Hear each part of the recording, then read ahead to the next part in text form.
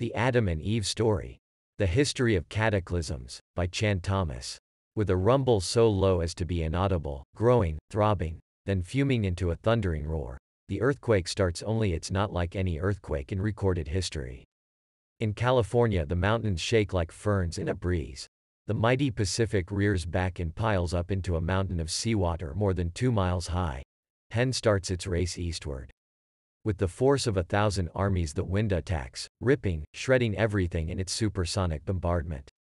The unbelievable mountain of Pacific seawater follows the wind eastward, burying Los Angeles and San Francisco as if they were but grains of sand. Nothing, but nothing, stops the relentless, overwhelming onslaught of wind and ocean. Across the continent, the 1,000-mile-per-hour wind wreaks its hell, its unholy vengeance, everywhere, mercilessly, unceasingly. Every living thing is ripped into shreds while being blown across the countryside, and earthquakes leave no place untouched. In many places, the Earth's molten sublayer breaks through and spreads a sea of white-hot liquid fire to add to the Holocaust. Within 3 hours, the fantastic wall of seawater moves across the continent, burying the wind-ravaged land under 2 miles of seething water coast to coast. In a fraction of a day, all vestiges of civilization are gone, and the great cities, Los Angeles, San Francisco, Chicago, Dallas, New York, Boston, are nothing but legends. Barely a stone is left where millions walked just a few hours before. A few lucky ones who managed to find shelter from the screaming wind on the lee side of a high mountain peak, such as Mount Massive, watch the sea of molten fire breaking through the quaking valleys below. The raging waters follow at supersonic speeds, piling higher and higher, steaming over the molten earth fire, and rising almost to their feet. Only great, high mountains such as this one can withstand the cataclysmic onslaught. North America is not alone in her death throes. Central America suffers the same cannonade, wind, earth fire, and inundation. South America finds the Andes not high enough to stop the cataclysmic violence pounded out by nature in her berserk rage. In less than a day, Ecuador, Peru, and western Brazil are shaken madly by the devastating earthquake. The Andes are piled higher and higher by the Pacific's supersonic onslaught as it surges over itself against the mountains. The entire continent is burned by molten earth fire, buried under cubic miles of catastrophically violent seas, then turned into a frozen hell. Everything freezes. Man, beast, plant, and mud are all rock hard in less than 4 hours. Europe cannot escape the onslaught. The raging Atlantic piles higher and higher on itself, following the screeching wind eastward. The Alps, Pyrenees, Urals, and Scandinavian mountains are shaken, then heaved even higher when the wall of seawater strikes. Western Africa and the sands of the Sahara vanish in nature's wrath, under savage attack by wind and ocean. The area bounded by Zaire, South Africa, and Kenya suffers only severe earthquakes and winds, little inundation. Survivors there marvel at the sun, standing still in the sky for nearly half a day. Eastern Siberia and the Orient suffer a strange late indeed, as though a giant subterranean scythe sweeps away the Earth's foundations, accompanied by Ihe wind in its screaming symphony of supersonic death and destruction. As the Arctic basin leaves its polar home, eastern Siberia, Manchuria, China and Burma are subjected to the same annihilation as South America. Wind, earth fire, inundation, and freezing. Jungle animals are shredded to ribbons by the wind, piled into mountains of flesh and bone, and buried under avalanches of homogenized seawater and mud. Then comes the sudden, seemingly infinite supply of terrible, instantly paralyzing temperature drop of 180 degrees F. Not man, beast, plant, muck, earth, nor water is left unfrozen in the entire eastern Asian continent, most of which remains below sea level. Antarctica and Greenland, with their ice caps, now rotate around the Earth in the torrid zone, and the fury of wind and inundation marches on for 6 days. During the 6th day, the oceans start to settle in their new homes, running off the high grounds. On the 7th day, the horrendous rampage is over. The Arctic Ice Age is ended, and a new Stone Age begins. The oceans, the great homogenizers, have laid down another deep layer of mud over the existing strata in the Great Plains, as exposed in the Grand Canyon, Painted Desert, Monument Valley, and the Badlands. The Bay of Bengal Basin, just east of India, is now at the North Pole. The Pacific Ocean, just west of Peru, is at the South Pole. Greenland and Antarctica, now rotating equatorially, find their ice caps dissolving madly in the tropical heat. Massive walls of water and ice surge toward the oceans, taking everything, from mountains to plains, in gushing, heaving paths, while creating immense seasonal moraines. In less than 25 years the ice caps are gone, and the oceans around the world rise over 200 feet with the newfound water. The torrid zone will be shrouded in a fog for generations from the enormous amounts of moisture poured into the atmosphere by the melting ice caps. New ice caps begin to form in the new polar areas. Greenland and Antarctica emerge with verdant, tropical foliage. Australia is the new, unexplored continent in the North Temperate Zone, with only a few handfuls of survivors populating its vastness. New York lies at the bottom of the Atlantic, shattered, melted by earth fire, and covered by unbelievable amounts of mud. Of San Francisco, Los Angeles, Chicago, Dallas and Boston, not a trace is left. They all will join the legends of the 7 cities of Cibola. What's left of Egypt emerges from its Mediterranean inundation new and higher, still the land of the ages. The commonplace of our time becomes the mysterious Baalbek of the new era. A new era. Yes, the cataclysm has done its work well. The greatest population regulator of all does once more for man what he refuses to do for himself and the planet on which he lives, and drives the pitiful few who survive into a new Stone Age. After this cataclysm we join Noah, Adam and Eve, Atlantis, Mu, and Olympus, and Jesus joins Osiris, Taroa, Zeus, and Vishnu. The great floods. Noah, Adam and Eve, Vishnu, Osiris? What do they have in common? They represent eras ages apart, and yet, somehow, they all join hands in the next cataclysm, and walk with us. There are others who walk with us, too. Men of science, long forgotten. Those who first saw that these tumbles, these cataclysmic catastrophes, or revolutions, of the Earth's shell have happened before, countless times. J. André de Luc in 1779 and Georges Culver in 1812 were the foremost. Dolomieu, the famous mineralogist, joined the consensus, as did Escher and Forel, the Swiss geologists, also J. André de Luc Jr. and von Buch. They all agreed that the cataclysms were caused by sudden revolutions in the wrong direction by the surface of the Earth. Cuvier, in his Theory of the Earth, first published in 1812, based his conclusions on his unparalleled correlative research in stratigraphy, comparative anatomy, and paleontology. As a matter of fact, Cuvier was the founder of the science of comparative anatomy, based on his pioneering, self-taught work in that field. At that time he wrote, "Every part of the Earth, every hemisphere, every continent, exhibits the same phenomenon. There has, therefore, been a succession of variations in the economy of organic nature. The various catastrophes which have disturbed the strata have given rise to numerous shiftings of this continental basin. It is of much importance to mark that these repeated eruptions and retreats of the sea have neither been slow nor gradual. On the contrary, most of the catastrophes which occasioned them have been sudden, and this is especially easy to be proved, with regard to the last of these catastrophes. I agree, therefore, with them. De Luc and Dolomieu, in thinking, that if anything in geology be established, it is, that the surface of our globe has undergone a great and sudden revolution, the date of which cannot be much earlier than 5,000 or 6,000 years ago. Also, one preceding revolution at least had put the continents under water. Perhaps 2 or 3 eruptions of the sea. These alternations now appear to me to form the problem in geology that it is of most importance to solve. In order to solve it satisfactorily, it would be necessary to discover the cause of these events. These ideas have haunted, I may almost say have tormented me, during my researches among fossil bones. Researches which embrace but a very small part of those phenomena of the age preceding the last general revolution of the globe, and which are yet intimately connected with all the others. Many attempts have been made to answer the charge made to the geological profession by Cuvier to explain these sudden revolutions in the wrong direction. Among others, Velikovsky tried it through his studies of myths and legends. Hapgood tried it. Hugh Brown attempted, and in the process amassed a tremendous library of geological data. Every time the cataclysmic concept has risen, the beast has been stoned, burned at the stake, beaten to a pulp, and buried with a vengeance. But the corpse won't stay dead. Each time, it raises the lid of its coffin and says in sepulchral tones, "You will die before I." The latest of the challengers is Professor Frank C. Hibben, who in his book, The Lost Americans, said, "This was no ordinary extinction of a vague geological period which fizzled to an uncertain end.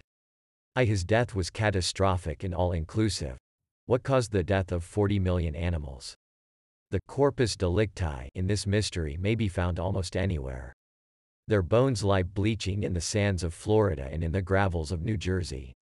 They weather out of the dy terraces of Texas and protrude from the sticky ooze of the tar pits off Wilshire Boulevard in Los Angeles. The bodies of the victims are everywhere. We find literally thousands together. Young and old, full with d.im. Calf with cow. The muck pits of Alaska are idled with evidence of universal death. A picture of quick extinction. Any argument to the cause must apply to North America, Siberia, and Europe as well. Mammoth and bison were torn and twisted as though by a cosmic hand in a godly rage. In many places the Alaskan muck blanket is packed with animal bones and debris in trainload lots. Mammoth, mastodon, bison, horses, wolves, bears, and lions. A faunal population.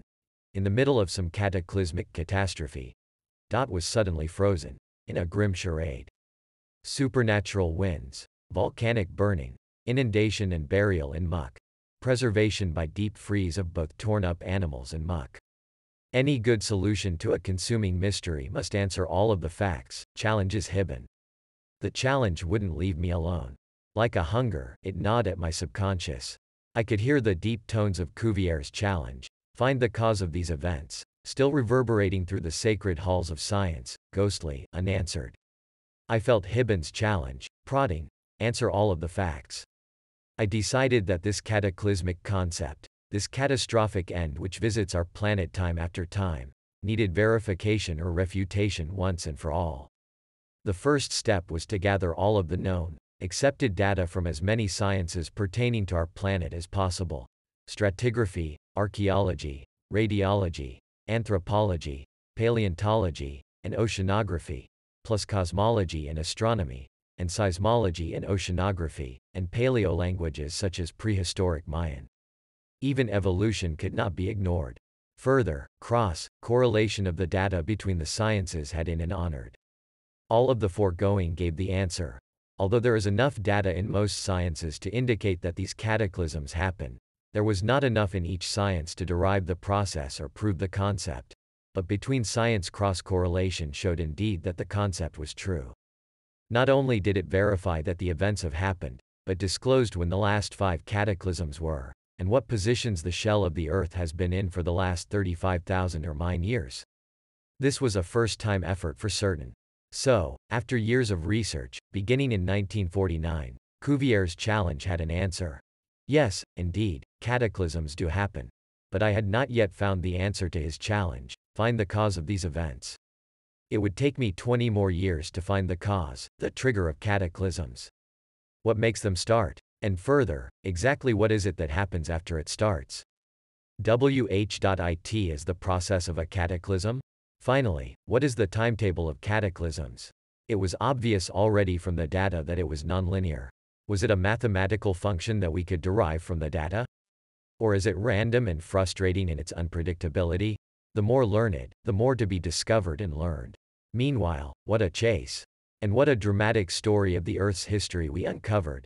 Civilizations of more than 20,000 years ago, more advanced than our wildest imagination. Prehistoric legends from Greece, Egypt, India, and South America which became history instead of legend. Lost continents in the Atlantic and Pacific which became dated realities, with logical reasons for their sudden disappearance. Yes, Vishnu came alive. A man who lived through a cataclysm many thousands of years ago. Actually 10 cataclysms ago. Now he is known as the Hindu god of 10 resurrections from the waters. Osiris was rediscovered. He was the Jesus of his time, a man of Egypt, some 15,000 years ago. Noah smiled at us from the pages of the Epic of Gilgamesh. He actually was a Sumerian named Unapishtim, who lived just around 7,000 years ago. The ark he built is more than legend. The process of a cataclysm is known now. Look at the cross-section of the Earth inside the front cover. You'll see two molten layers, the yellow ones. The important one is the thin molten layer starting 60 miles down, extending 60 miles deeper to 120 miles below the surface of the Earth. The thick, deep molten layer, starting 1,800 miles down at the bottom of the mantle, and extending 1,300 miles deeper, is the outer core. Seismology has proven these two yellow layers to be molten, and they are white-hot. Over 2,500 degrees Fahrenheit. The outer, 60-mile thick layer is the one which supplies the volcanoes with the molten lava they spew forth.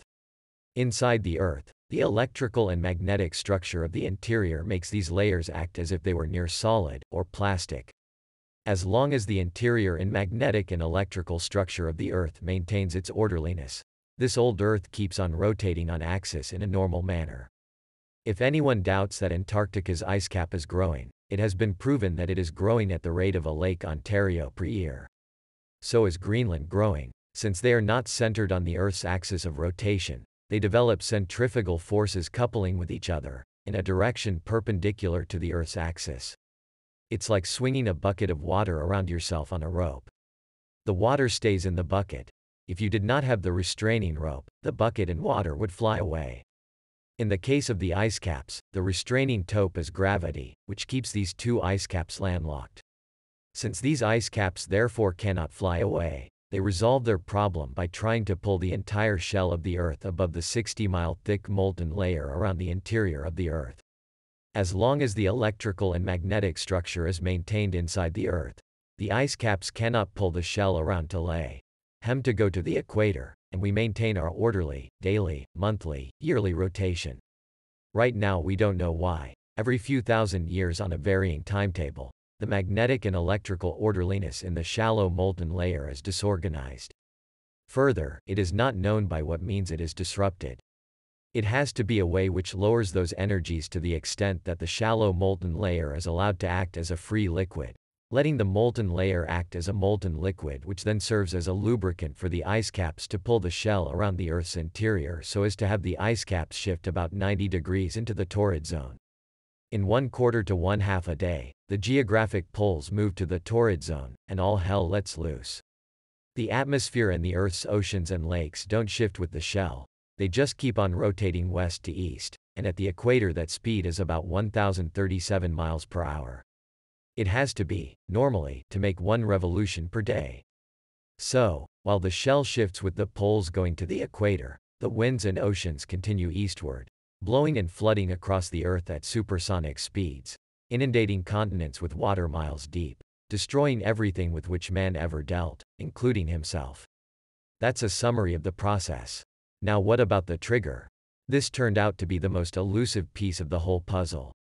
We couldn't rely on some supernatural assumption, like sometime happenings in the heavens of a vague character which actually violated the laws of nature. No, it had to be something natural, a part of nature's ordinary structure, which disrupts the Earth's inner electrical and magnetic structure whenever a cataclysm happens. It also has to be a kind of happening which decreases the inner electrical and magnetic forces to the extent that they cannot support keeping the shallow molten layer acting as if it were plastic, or near solid. We once thought that severe sunspots could be the cause, because they do disrupt the Earth's inner electrical and magnetic structure, but we were wrong. The time wasted on that assumption was the price for dealing in assumptions rather than facts. It was a bad detour to take. What was necessary was to be patient, to take more time, to assemble more facts, and use our most valuable tool, analytical reasoning. The solution, whatever it might be, would come. The derivation of the process us a greater understanding of prehistoric events. For instance, you can see that ice ages are not a matter of advancing and retreating ice. It's simply that different areas of the Earth are in polar regions at different times, for different durations of time.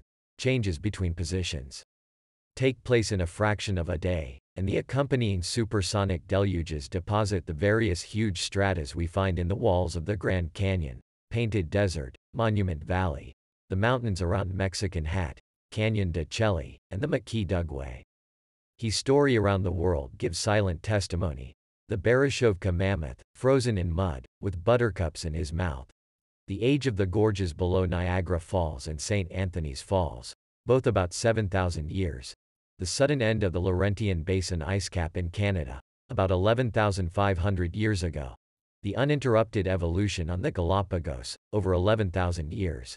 The geological datings in the Murrumbidgee River Basin system in Australia, showing the end of an ice cap there about 11,500 years ago.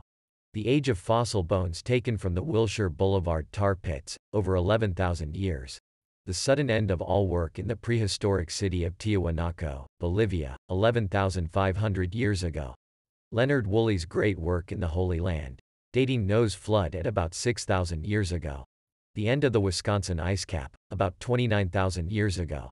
The sudden 200-foot rise of the oceans all over the world, about 7,000 years ago. The sudden rise of the St. Lawrence riverbed 7,000 years ago. The changing levels of the shoreline of the Hudson Bay in Canada. The huge granite blocks from the Alps, sitting on the eastern slopes of the Jura Mountains at 4,000 feet above sea level. The great legendarian Fraser's uncovering of over 8,000 verified separate inundation survival legends in the Malay Peninsula region.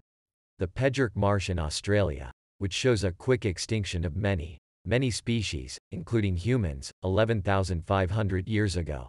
The Piri Reis map, showing the North Pole in Egypt. The Egyptian water clock, showing agreement with the Piri Reis map. Granite on top of the mountains around Death Valley in California. The great stratifications of the Grand Canyon, Painted Desert, Monument Valley, and Badlands, each layer homogeneous, showing it to be deposited there suddenly by fantastic amounts of super swift water. The present growth of the Antarctic ice cap, approximately 293 cubic miles of ice per year. The legends from primitive man in Tierra del Fuego at the southern tip of South America of the day the sun set in the wrong direction. The legends from primitive man in Peru of the day the sun stood still. The legends from Malayan and Sumatran tribal aborigines of the long night. The Varve, earth strata, counts in Renshall, Minnesota, and Hackensack, New Jersey, which conform with each other. The prevalence of jade in the Orient, which is material heaved up from the mantle, near equatorial pivot points during a cataclysm. The fantastic evidence of burgeoning tropical plants in Arctic Siberia, Alaska and Antarctica, frozen and preserved for thousands of years in a fraction of a day during a cataclysm. The similarity of languages the world over, from Polynesian to Greek, to Egyptian, to Mayan, to Eskimo, to Yakut, to Oriental, and more. The footprints of dinosaurs, imprinted in beds of deposited mud, frozen before the prints could deteriorate, remaining frozen for thousands of years to allow the mud prints to ossify for us to sec as dinosaur and rock beds today. The correlation of ice ages, stone ages, and quick extinctions of all species the world over. The survival of primitive life at the equatorial pivot points, the last two being the Malay Peninsula and the Galapagos, both now rife with lizards. The existence of a coral reef on the floor of the Arctic Ocean. And more, and more, and more, and more, give us a prehistoric historic picture of the positions of the Earth's in two dining the past 35,000 or more years. The overwhelming evidence, when put in order, gives a dramatic picture of which areas have been at the North Pole, when they moved to the pole, when they moved away from the pole, and how long they were there. The chart is on the next page. Notice that the end of an era is the same as the start of the next era. Although the chart is in terms of years ago and years duration, do remember that the change from one era to the next occurs in a fraction of a day, short enough to be called abrupt. Yes, Noah, Adam and Eve, Osiris, Taroa, Zeus, and Vishnu have much deeper meaning now. And, as they join hands and walk with us, we hear Adam and Eve saying, "Listen, for now we can truly share our story with you." The story, enigma, pursuit, unraveling. It's funny how some things can plague you from childhood through your adult years. Not big things, but little things, which don't exactly persist, but annoyingly stick their head through your life's door and say, "Boo," just to let you know they're still there. If I made a list of all these things in my life, it might take up a whole book. I'd like to talk about just one of these bugaboos. From the first time I heard the story of the creation and Adam and Eve, it buzzed me, as my young son would say. Now, to me the answer was not simply one of two usual alternatives. either unquestioning faith in the story as it stands, or complete repudiation as utter nonsense. No, the answer seemed to lie elsewhere. If the story were taught as the truth so uniformly, in spite of its apparent divergence from scientific truths, then to me the true course would seem to be a search for the foundation of the story, which would then lead to a true reading of it. The pursuit happened almost by accident. Years of data correlation in studying the Earth tumbling concept has shown the last tumble to have occurred about 6,500 years ago. That Noah, or Unapishtim, or whatever his name was, did exist and did survive that particular cataclysm. A friend of mine suggested that Genesis I is almost a perfect description of conditions on our planet right after a cataclysm, including about a week following on rereading it. I had to agree. Genesis 2 even mentions that a mist, proper translation, inundation, arose from the earth and watered the whole face of the ground. Well, now, this was worth thinking about. If it were so, then it would be the cataclysm preceding Noah's, another fascinating story, about 11,500 years ago. This, then, could be approximately the time of the Adam and Eve story. The pursuit started. If the story did originate with that cataclysm, in what language was it first written?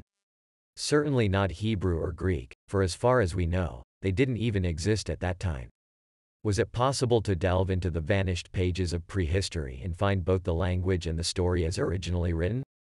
If we look to men such as Don Antonio Bader's Yarequi and James Churchward, we may have our answer. Certainly their knowledge of prehistoric languages could be a key, and later we'll discuss the role of Naga and ancient Mayan in the story of Adam and Eve. First, however, let's examine the history of Genesis I, 2 and 3. There are many schools of thought on this subject. The predominant one is that Moses was the originator. This seems not obtuse, since Moses was reared in the Egyptian tradition, in a royal household. He probably had access to many religious writings and teachings now lost with the passing of the archives in Egypt, in Alexandria, Heliopolis, and Say. Certainly the 10 Commandments were a condensation of the 42 questions of Osiris for entering heaven. If Moses did write part of the Old Testament, he then must have had Nagai tablet writings, or Egyptian interpretations of them handed down to the Egyptians for thousands of years through the royal households. And the Egyptian priesthood had knowledge of a cataclysm 11,500 years ago, from our time.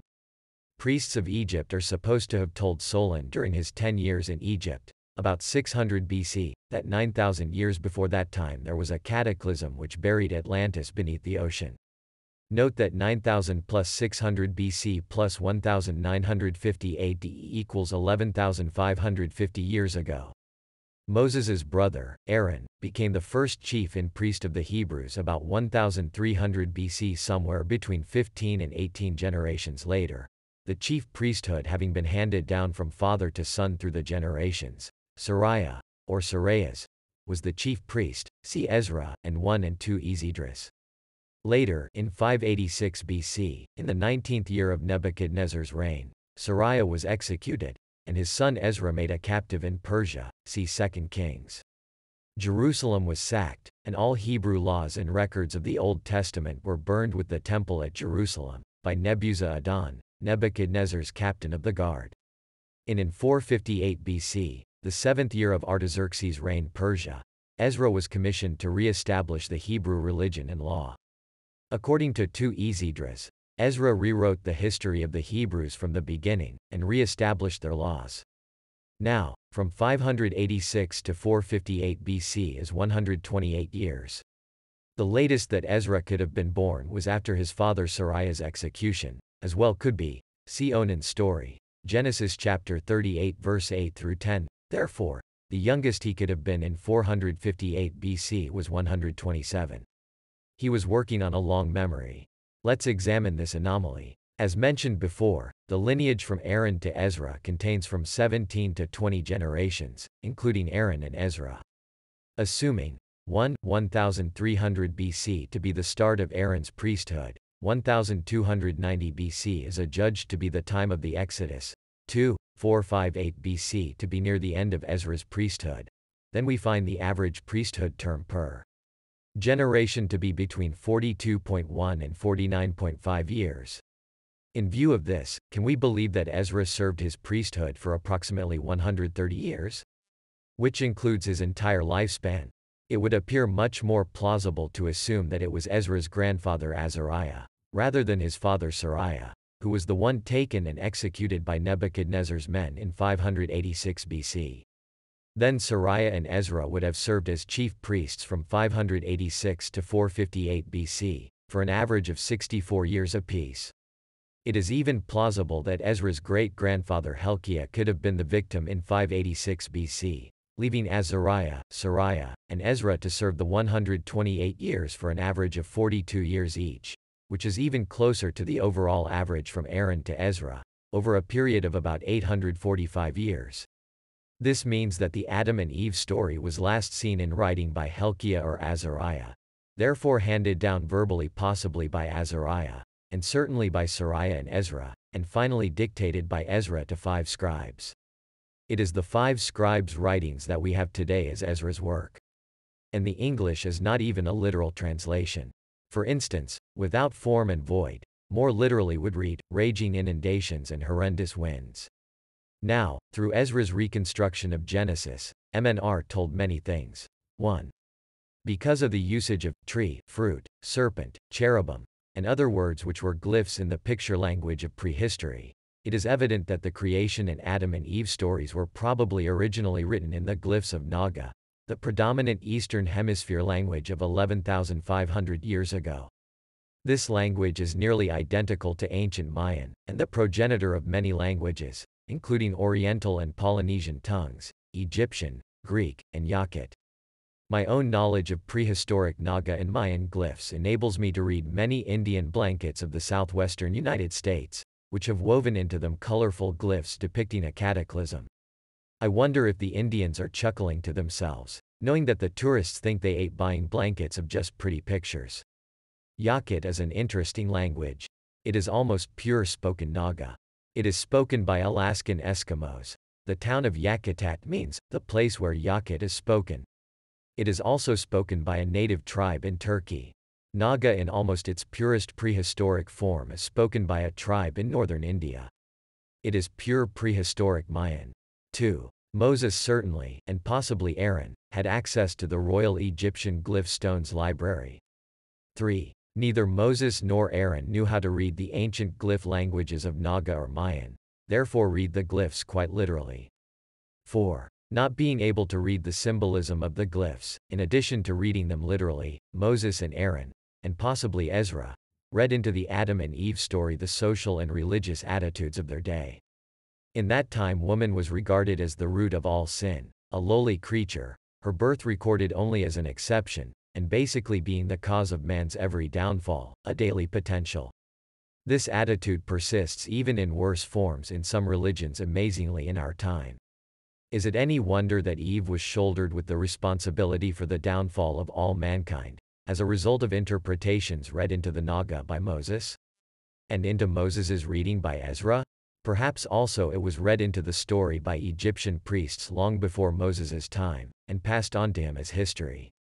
If his father were really the one taken and executed by the captain of the guard, Nebuzaradan, then it had to be his grandfather who passed the story to him verbally. The fusing of 2 stories, P and J versions, into High make the story of Genesis I, 2, and 3 may confuse the man with Adam. It is possible that Adam being only 9 generations ahead of Noah, with the time span of the Sudan Basin Polar Era covering about 4,500 to 5,000 years, was not the man referred to in the creation, but his name and experiences were merged with the man's story. Remember, however, we are informed that Ezra dictated the entire history to 5 scribes from memory, and this work contains Genesis as we know it today. For him to recall from the archives of his mind what he did, as well as he did, certainly bespeaks of inspiration of a high order. But it also appears evident that he had no knowledge of the fact that 5,000 years transpired between Genesis I and Noah's flood. It is clear from 2 Esdras 3-9 that Genesis I and Noah's flood represented 2 inundations, however, for while speaking of the 2 occasions, he says of Noah's flood, "And again in process of time thou broughtest the flood upon those that dwelt in the world, and destroyed them."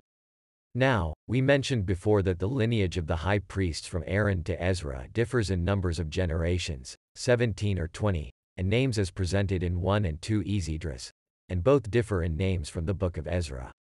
We also find differences in the lineages from Noah to Jesus, approximately 51 generations, in the Bible. Is it any wonder, therefore, that some generations could have been omitted in the Adam to Noah line? Not to mention the Noah to Jesus line? And the Aaron to Ezra line?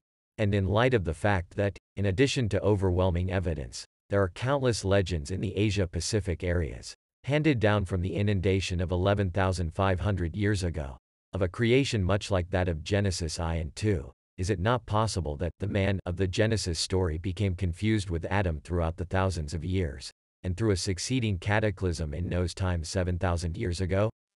The miracle is that the whole story of creation and of Adam and Eve is as undistorted as it is. Being 11,500 years old, it has suffered through many debacles visited upon its guardians in the intervening years. Because of the lack of resolving information, the man and Adam are kept as one in this translation, interpretation.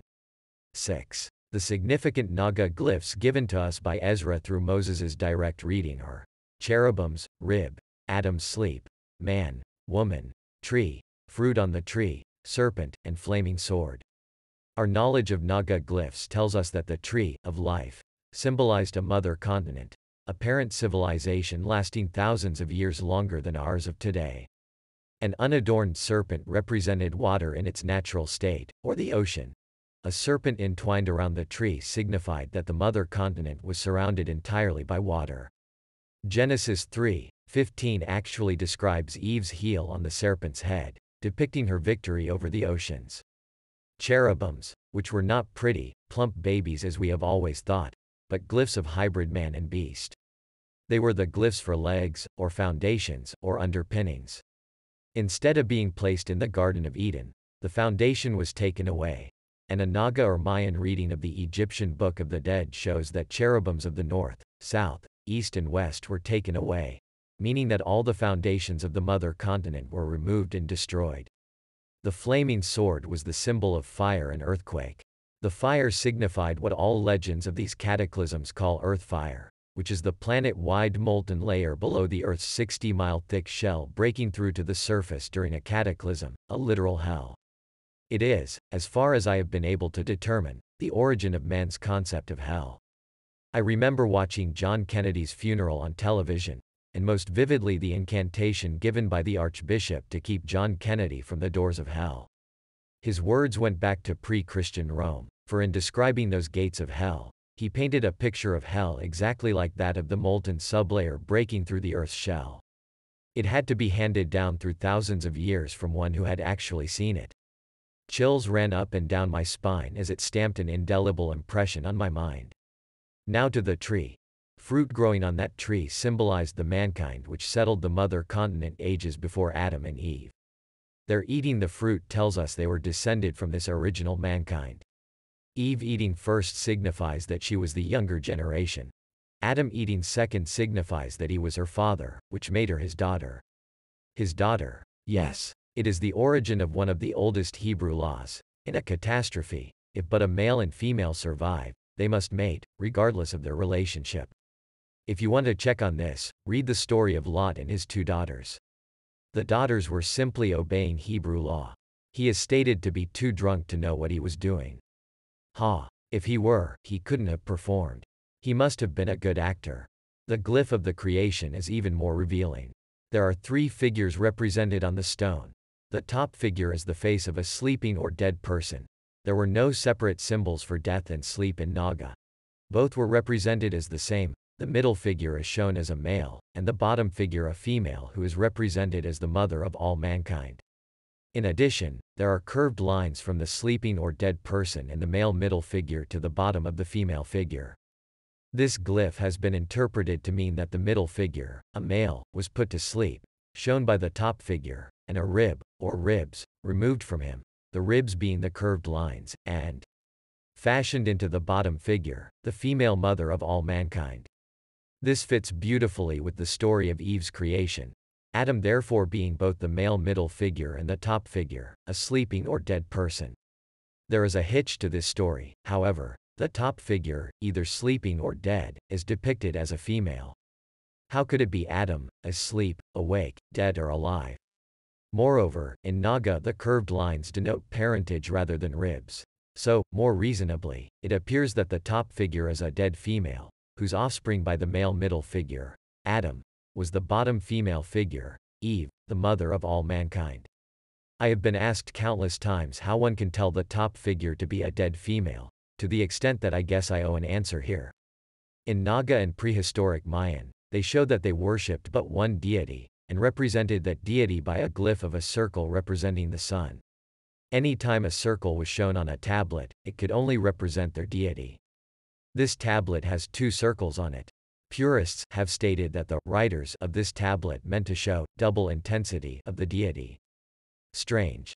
I have never seen anywhere a double intensity of two circles in either Naga or prehistoric Mayan.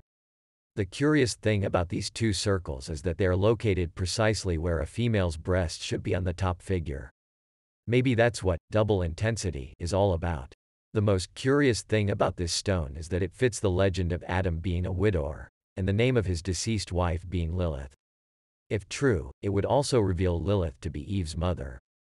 So, in essence, the story as read from the glyphs would be that Adam and Eve, who lived in the Garden of Eden on the mother continent, tree, were descended from the original mankind, fruit, of that land, which incidentally was surrounded entirely by water, serpent entwined around the tree.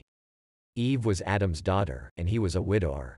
They realized that, in order to survive, they had to leave and never try to return, for the motherland was destined to be destroyed by a cataclysmic inundation.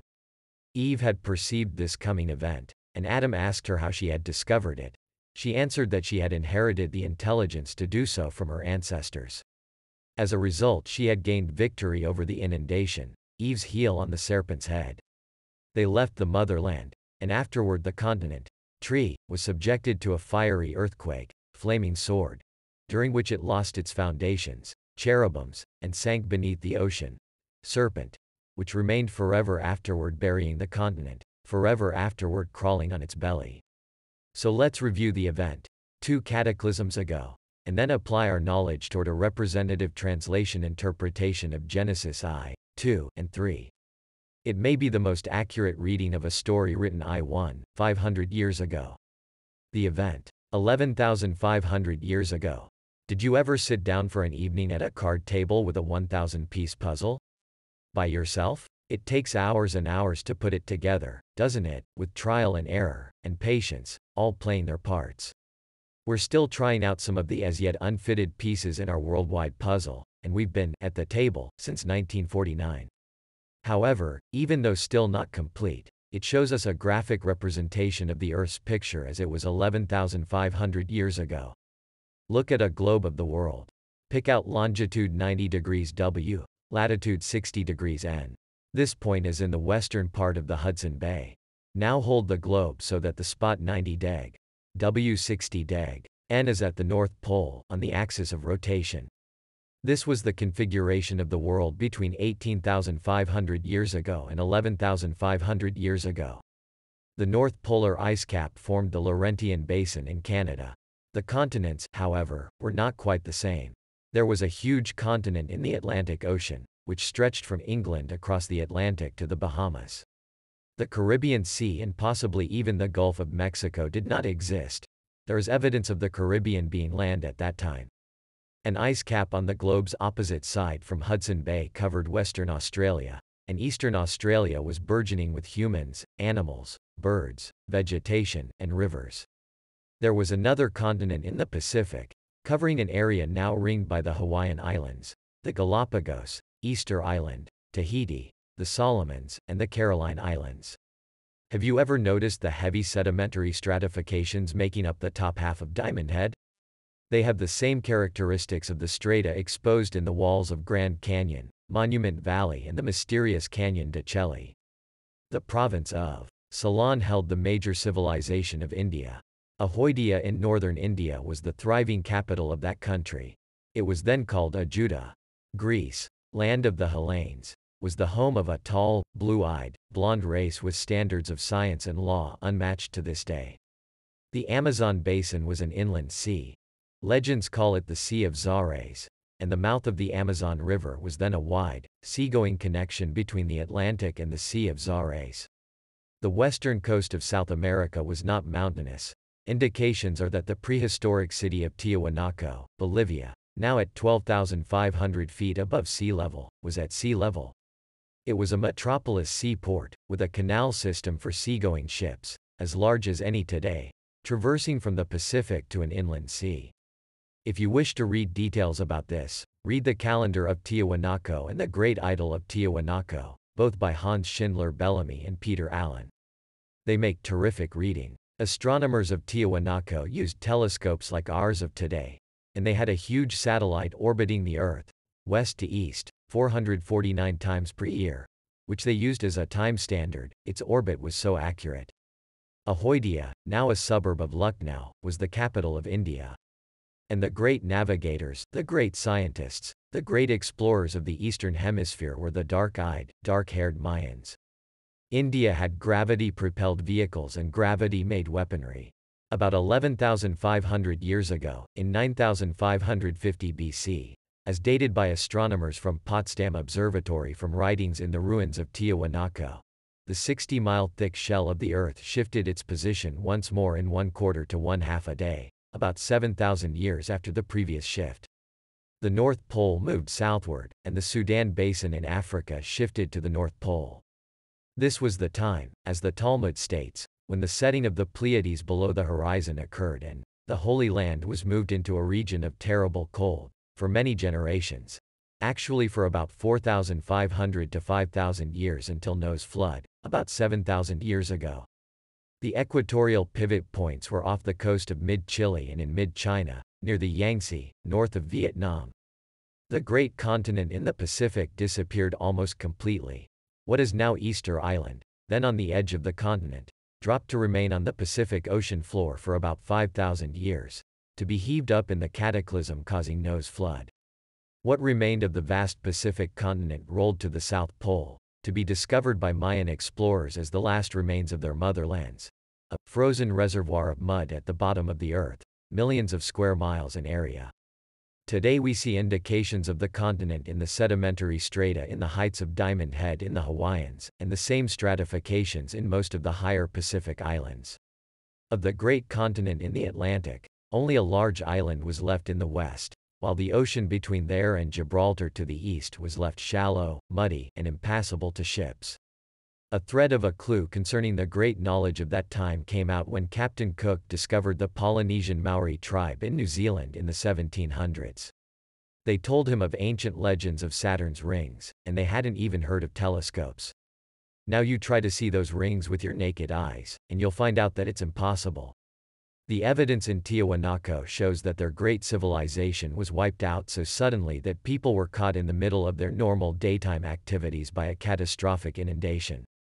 Further, evidence shows that this fabulous city suffered the same fate as Easter Island. Although the Rockies and Andes were started in this cataclysm, Tiahuanaco was buried under the Pacific, to remain there for almost 5,000 years, then to be heaved up to its present altitude of 12,500 feet in the last cataclysm about 7,000 years ago. So the cataclysm of 11,500 years ago saw the Hudson Bay and the opposite area just southwest of Australia both roll to the equator on opposite sides of the Earth, and the Sudan Basin roll to the North Pole, to remain there for about the next 4,500 to 5,000 years. While this shift was occurring, taking only 1/4 to 1/2 a day to complete itself, the Earth's oceans and atmosphere, through angular momentum, kept rotating in their normal direction during most of the shift, with the oceans violently inundating most of the lands of the Earth at supersonic speeds, and the atmosphere bringing unimaginable hurricanes of supersonic wind velocities. Whole continents were subjected to tremendous upheavals and earthquakes. Huge mountain ranges were created. The 60-mile thick molten layer below the 60-mile thick shell of the Earth broke through the shell in places all over the world, and was thereafter called Earth Fire by the pitiful few who survived. Pitiful few? The whole Earth? Best estimates are less than 1% of all life on our Earth. The oceans and winds took 6 days after the start of the cataclysm to resolve their holocaustic wars on the surface of the Earth, and on the seventh day began to settle down to about 5,000 years of normal activity and complacency. The 2-mile-thick ice caps of the Laurentian Basin and the Indian Ocean, having shifted from their polar homes and started a new course of revolving equatorially, proceeded to melt at tremendous speeds in the torrid heat, carving great grooves in the mountains as the rushing, gushing, swirling water and ice overwhelmed everything in their paths. The great amounts of moisture being poured into the atmosphere were to shroud the torrid zone in a dark fog for many years during several generations. The oceans rose some 200 to 300 feet all over the world with the sudden melting of the ice caps as they do after each cataclysm. The end of the Laurentian Ice Age and the start of the Old Stone Age was complete. The Mayan tongue lived on in scattered remnants. Polynesian tongues, Greek, Yakut, Egyptian, Eskimo tongues, nomadic, Oriental, German, American Indian, just about all languages. The resurrection from the waters, Tao, lived on in many stories from the Pacific of a man who survived, later to become Taoroa, Tongaroa, or Taroa, depending on which tribe's legend you find. Adam and Eve could have sprung from the same story. Who knows? Genesis, 4,500,000,000 years ago. This regenesis, 11,500 years ago. Both in the Bible. A translation interpretation of Genesis I, 2, and 3, from a reconstruction of what the Naga must have been to give us the chapters as we have them in English. Then retranslating directly from Naga to English, bypassing Greek and Hebrew. The Book of Genesis, chapters I, 2, and 3. 1. In the beginning, 4.32 billion years ago, the universe was created in God's great design. Included was our sun, and our planet Earth. 2. And during one of the many cataclysms that occurred during the Earth's history, this one being 11,500 years ago, the Earth's lands were all inundated with raging waters, and ravaged by horrendous winds, and the oceans were all dark with muddiness. And the ill wind thundered over the troubled waters also. 3. And as the storms abated, sunlight came back to the face of the earth, as God intended. 4. And, while the cataclysm was abating, once more darkness and sunlight were re-established and distinguishable, and it was good. 5. And sunlight was again daytime, and darkness again nighttime, in accordance with God's design, and evening and morning made one day. 6. Again, God's original design was that there be a sky between the clouds and oceans. 7. And in accordance with God's design, the heavens were re-established, in that the sky again stood between the clouds and the oceans, as the onslaught of the great cataclysm abated. 8. And God's heavens were indeed re-established, and that evening and morning were the beginning of the second day. 9. And God's design was that the lands would not be entirely covered by the oceans as they were immediately following a cataclysm, so the disrupted oceans, now settling, drained off the higher lands. 10. And, in accordance with God's design, the dry land was earth, and the waters oceans, and once again it was re-established and good, as God intended. 11. And since God's design was that the earth should bring forth grass and herbs, yielding their seed, and the fruit yielding fruit containing its seed, and the earth was again re-established. 12. Therefore the earth, being re-established, brought forth grass and herbs, yielding their seed, and the fruit tree yielding fruit containing its seed, and it was good, as God intended. 13. And the evening and the morning were the start of the third day. 14. In accordance with God's design, there were normally lights in the heavens, which served to indicate months, and seasons, and days, and years. 15. Also they served to furnish light on the earth, as God intended. 16. And as the great fog lifted, and the clouds broke, the sun and moon reappeared, and also the stars. 17. And once again, as God intended, they shone from the heavens. 18. And the sun and the moon again were able to divide light and darkness, which was good. 19. And the evening and the morning were the start of the fourth day. 20. And it was God's will that some of every creature living and bird flying should survive the cataclysmic inundation. 21. Surviving. Then were the great whales, and every living creature of the sea, and every kind of winged fowl, and it was as God intended, and good. 22. And they were blessed with God's original design to be fruitful, and reproduce, and replenish the oceans with sea life and the air with fowl. 23. And the evening and the morning were the start of the fifth day. 24. And it was God's will that some of every creature, cattle, and creeping thing, and beast of the earth, should survive the cataclysmic inundation. 25. Surviving then were the beasts, the cattle, and everything that creeps on the earth, and it was as God intended, and good. 26. And in accordance with God's design, man, who was created in the image God intended, also was to survive, and have dominion over the fowl of the air, and over the cattle, and over the earth, and over every creeping thing that creeps on the earth. 27. So it was God's design that man, who was created in the image God intended, both male and female, would survive the cataclysmic inundation. 28. And they were blessed with God's original design to be fruitful, and multiply, and replenish the earth, and control it, and have dominion over the fish of the sea, and over the fowl of the air, and over every living thing that moves on the earth. 29. And God's design was that man, being given every herb-bearing seed, which is upon the face of all the earth, and every tree, in which is the fruit of a tree yielding seed, to man it should be for food. 30. And to every beast of the earth, and to every fowl of the air, and to everything that creeps on the earth, wherein there is life, God's design was that green herbs shall serve for food, and it was as God intended.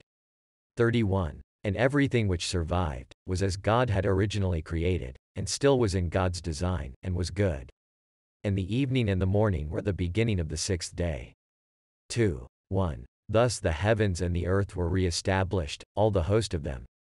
2. And on the seventh day the recovery from the cataclysm and flood were complete, and the seventh day brought rest from the fight for survival against the cataclysm and its after-effects.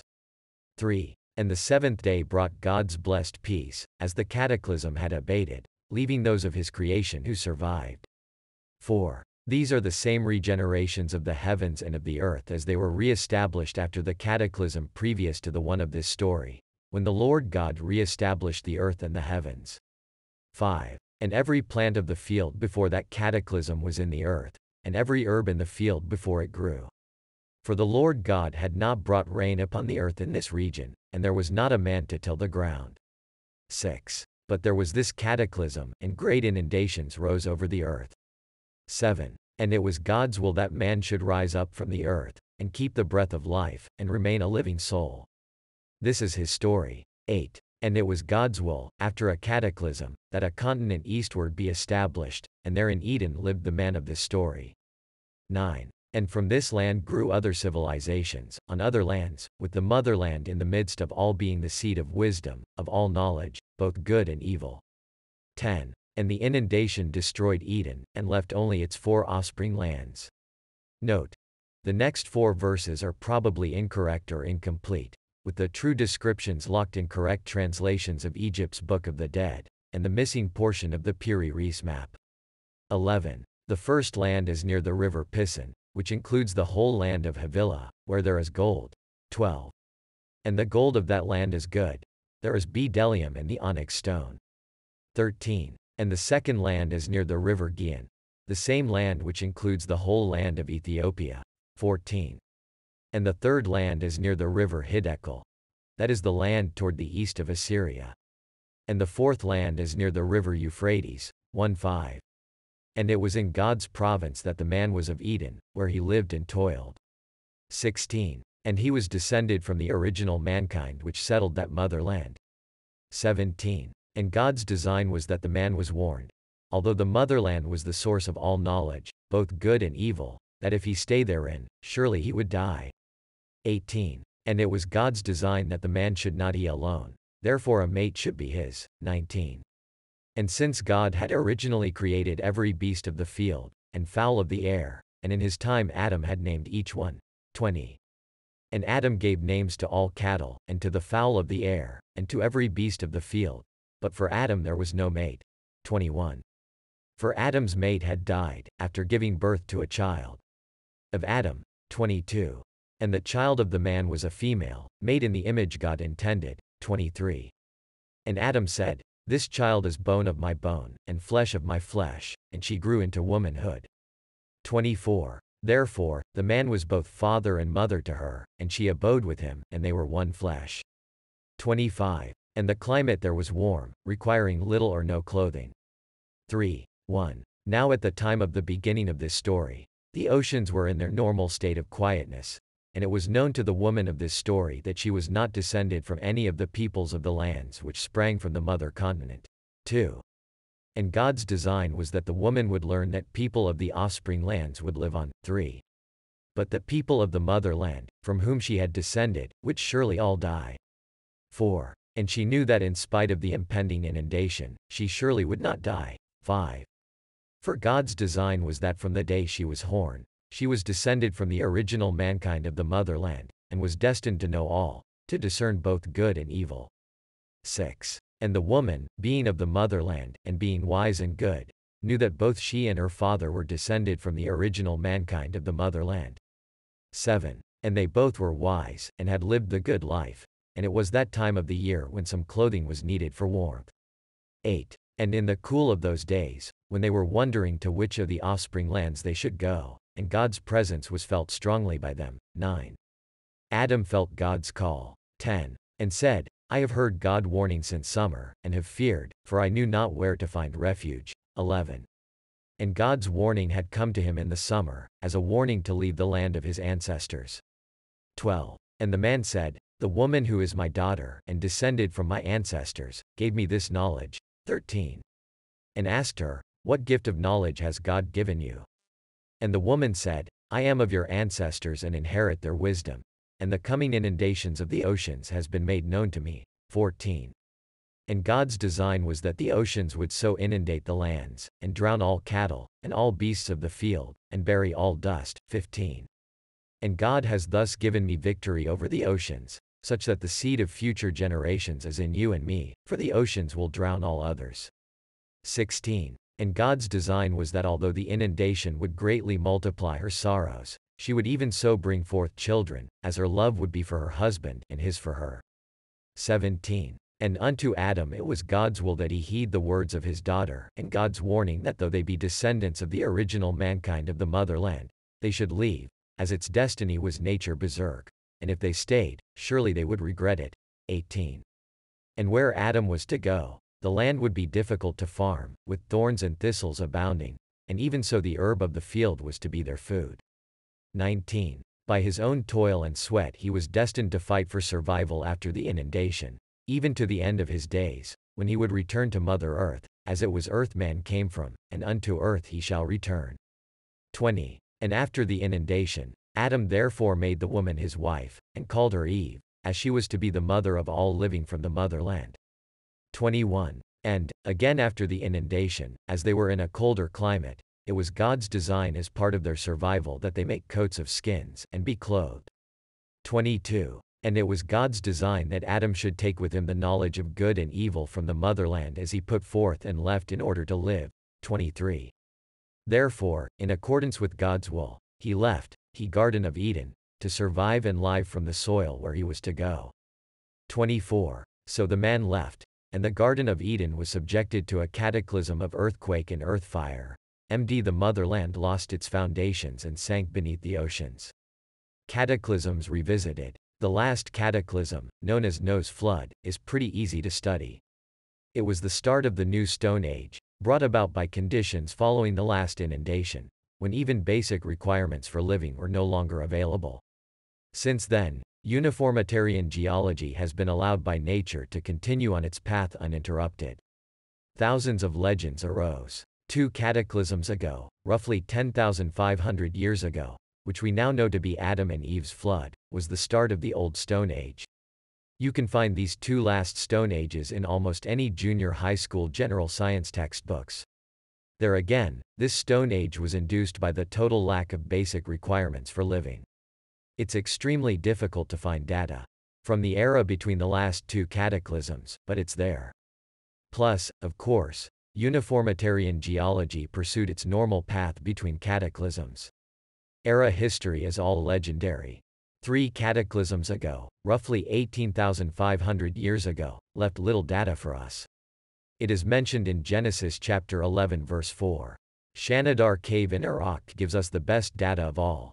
It's discussed in the text of this book, on page 98. 4 cataclysms ago, about 29,000 years ago, was die end of the Wisconsin era, and we find more data than we do for the third ago cataclysm. 5 cataclysms ago, 43,800 years ago, was derived by Jess Hale, a supermathematician.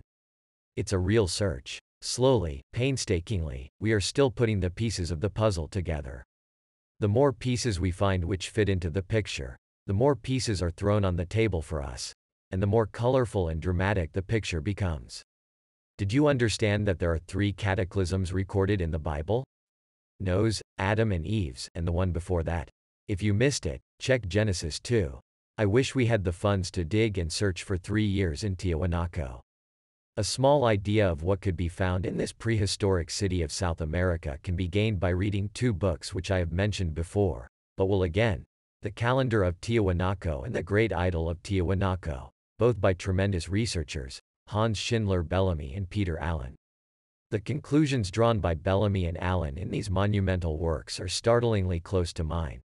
The city has lived through at least 3 epochs between cataclysms, the oldest ending about 1,500 years ago, terminating, with a cataclysm, the period in its history when it was at sea level, and starting a period of about 5,000 years during which it was at the bottom of the Pacific, then an upheaval during the cataclysm of about 7,000 years ago when it, along with its ocean bed, was raised to its present altitude of 12,500 feet. That cataclysm produced Noah's flood, gave birth to Niagara Falls, started the Ohio River flowing into the Mississippi, started the Neolithic Stone Age, raised the level of the oceans more than 200 feet all over the world, initiated the era of modern history all over our planet, such as that of Greece, India, and Egypt, and gave birth to the Epic of Gilgamesh, containing the story of Noah's flood written by a Sumerian thousands of years before the Hebrews wrote about it in Genesis.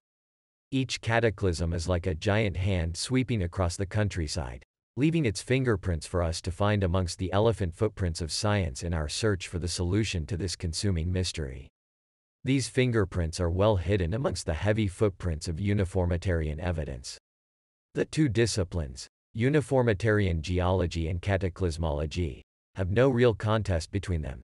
Each has its own place in science, for they complement each other, and actually a marriage of the 2 schools is in order. Some of the cataclysmic fingerprints have been mentioned in Chapter 2.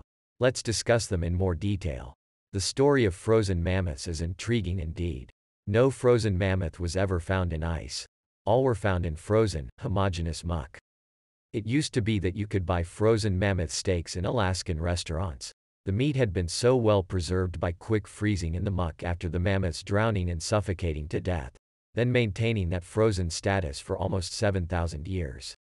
Perhaps the most noted of the thousands found thusly is the Bereshovka mammoth, found near the Bereshovka River in northern Siberia. Like all mammoths found wherein some comment was made concerning the skull, it was noted that his skull was pink from hemorrhaging in the head, plus the fact that he had a penile erection, both of these facts being evidence sufficient to prove that he suffocated to death in the surrounding homogeneous muck.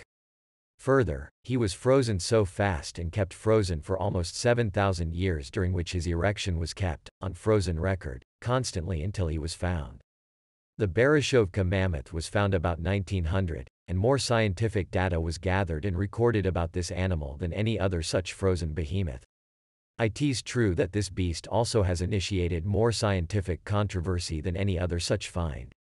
To my way of thinking, one man's work stands far above all others: Ivan T. Sanderson, the biologist. He approached the problem from a frozen foods viewpoint, and was the only one to do so. This is his story. When you freeze meat, the problem is to freeze it last enough so the moisture contained in the meat does not have time to form into large crystals while freezing. The faster the freeze, the smaller the crystals. If you freeze meat too slowly, the moisture will form crystals large enough to destroy the fibrous structure of the meat. When defrosted, the meat will be nothing more than a mass of goo, unfit to cook or eat. The larger the piece of meat to be frozen, the more difficult it is to freeze it fast enough to avoid formation of the destructive moisture crystals, for heat must be removed at the same rate from, say, half a steer as from half a pound of ground meat. It would be the same problem if you had to freeze a bucket or tub of water in the same time it takes to freeze a thimbleful. Now a mammoth weighs up to 5 tons. Those mammoths found in Siberia were somewhat smaller, but still several-ton animals. When the Berezovka mammoth was dissected by Russian scientists in 1901, they recorded that even the innermost lining of the beast's stomach had a perfectly preserved fibrous structure, indicating that his body heat had been removed by some super prodigious process in nature. Sanderson, taking special notice of this one point, took the problem to the American Frozen Foods Institute. What does it take to freeze an entire mammoth so that the moisture content of even the innermost parts of his body, even to the inner lining of his stomach, do not have time enough to form crystals large enough to destroy the meat's fibrous structure? The institute really attacked this problem. To freeze a quarter or half a steer presented a big enough problem, but a whole mammoth. Some weeks later, the institute went back to Sanderson with the answer: it's utterly impossible. With all of our scientific and engineering knowledge, there is absolutely no known way to remove the body heat from a carcass as big as a mammoth fast enough to freeze it without large moisture crystals forming in the meat. Furthermore, after exhausting the scientific and engineering techniques, they looked to nature and concluded that there is no known process in nature which could accomplish the feat. So many have loosely claimed that the Berezovka mammoth fell in a crevasse, or fell in the ice, or some such nonsense. There is absolutely, positively, irrevocably no explanation in the known processes of nature to explain the quick freezing of the Berezovka mammoth, concurrently with the muck in which he was suffocated and drowned. The institute did tell Sanderson what it takes to do the job, however. First of all, the body temperature of the mammoth must be lowered about 140 degrees Fahrenheit, or 78 degrees centigrade, from its normal temperature, and it must be accomplished in an absolute outside time limit of approximately 4 hours. Actually, they concluded, the freezing process would have to take place in an elapsed time of closer to 2 hours. The institute did not take into account the effect on their conclusions which two other factors would have made. First, the fact that an entire strata of muck was frozen concurrently with the mammoth, and second, the fact that his erection had been preserved by quick freezing. The second of these facts reduces our actual freezing time to far below 2 hours. All that 2 to 4 hours represents is the outer limit of time within which the freezing process had to have taken place for no large moisture crystallization to have formed deep in the meat. The second fact tells us that the freezing time, at least for the entire strata of muck in the outer parts of the mammoth, had to be less than 1 minute, or perhaps more like half a minute. The whole process bespeaks of an inhuman, supernatural violence. One foreleg, some ribs, and its pelvis were fractured. Do you realize what it takes to break a mammoth's foreleg and his pelvic bone? He was buried in a sea of muck formed by supersonically moving water, gathering and homogenizing the muck, suffocated and drowned in the muck, and quick frozen in the muck in an utterly impossible sequence of events. But nonetheless the process was performed, then kept frozen and preserved for almost 7,000 years. Thank goodness for the scientific and intellectual curiosity of the Russian Tsar, who assigned the scientific team the responsibility to form the expedition into the far outreaches of eastern Siberia and bring back a thorough scientific analysis of this newfound mammoth near the Berezovka River. Today that same mammoth is mounted in a museum in Moscow. I believe I am correct in stating that it was the first time such a large animal was ever mounted by a taxidermist, or a team of taxidermists. Where did the muck come from which buried the mammoth alive? This frozen mud can be found all over northern Siberia and Alaska. Faster the freeze, the smaller the crystals. If you freeze meat too slowly, the moisture will form crystals large enough to destroy the fibrous structure of the meat. When defrosted, the meat will be nothing more than a mass of goo, unfit to cook or eat. The larger the piece of meat to be frozen, the more difficult it is to freeze it fast enough to avoid formation of the destructive moisture crystals, for heat must be removed at the same rate from, say, half a steer as from half a pound of ground meat. It would be the same problem if you had to freeze a bucket or tub of water in the same time it takes to freeze a thimbleful. Now a mammoth weighs up to 5 tons. Those mammoths found in Siberia were somewhat smaller, but still several-ton animals. When the Berezovka mammoth was dissected by Russian scientists in 1901, they recorded that even the innermost lining of the beast's stomach had a perfectly preserved fibrous structure, indicating that his body heat had been removed by some super prodigious process in nature.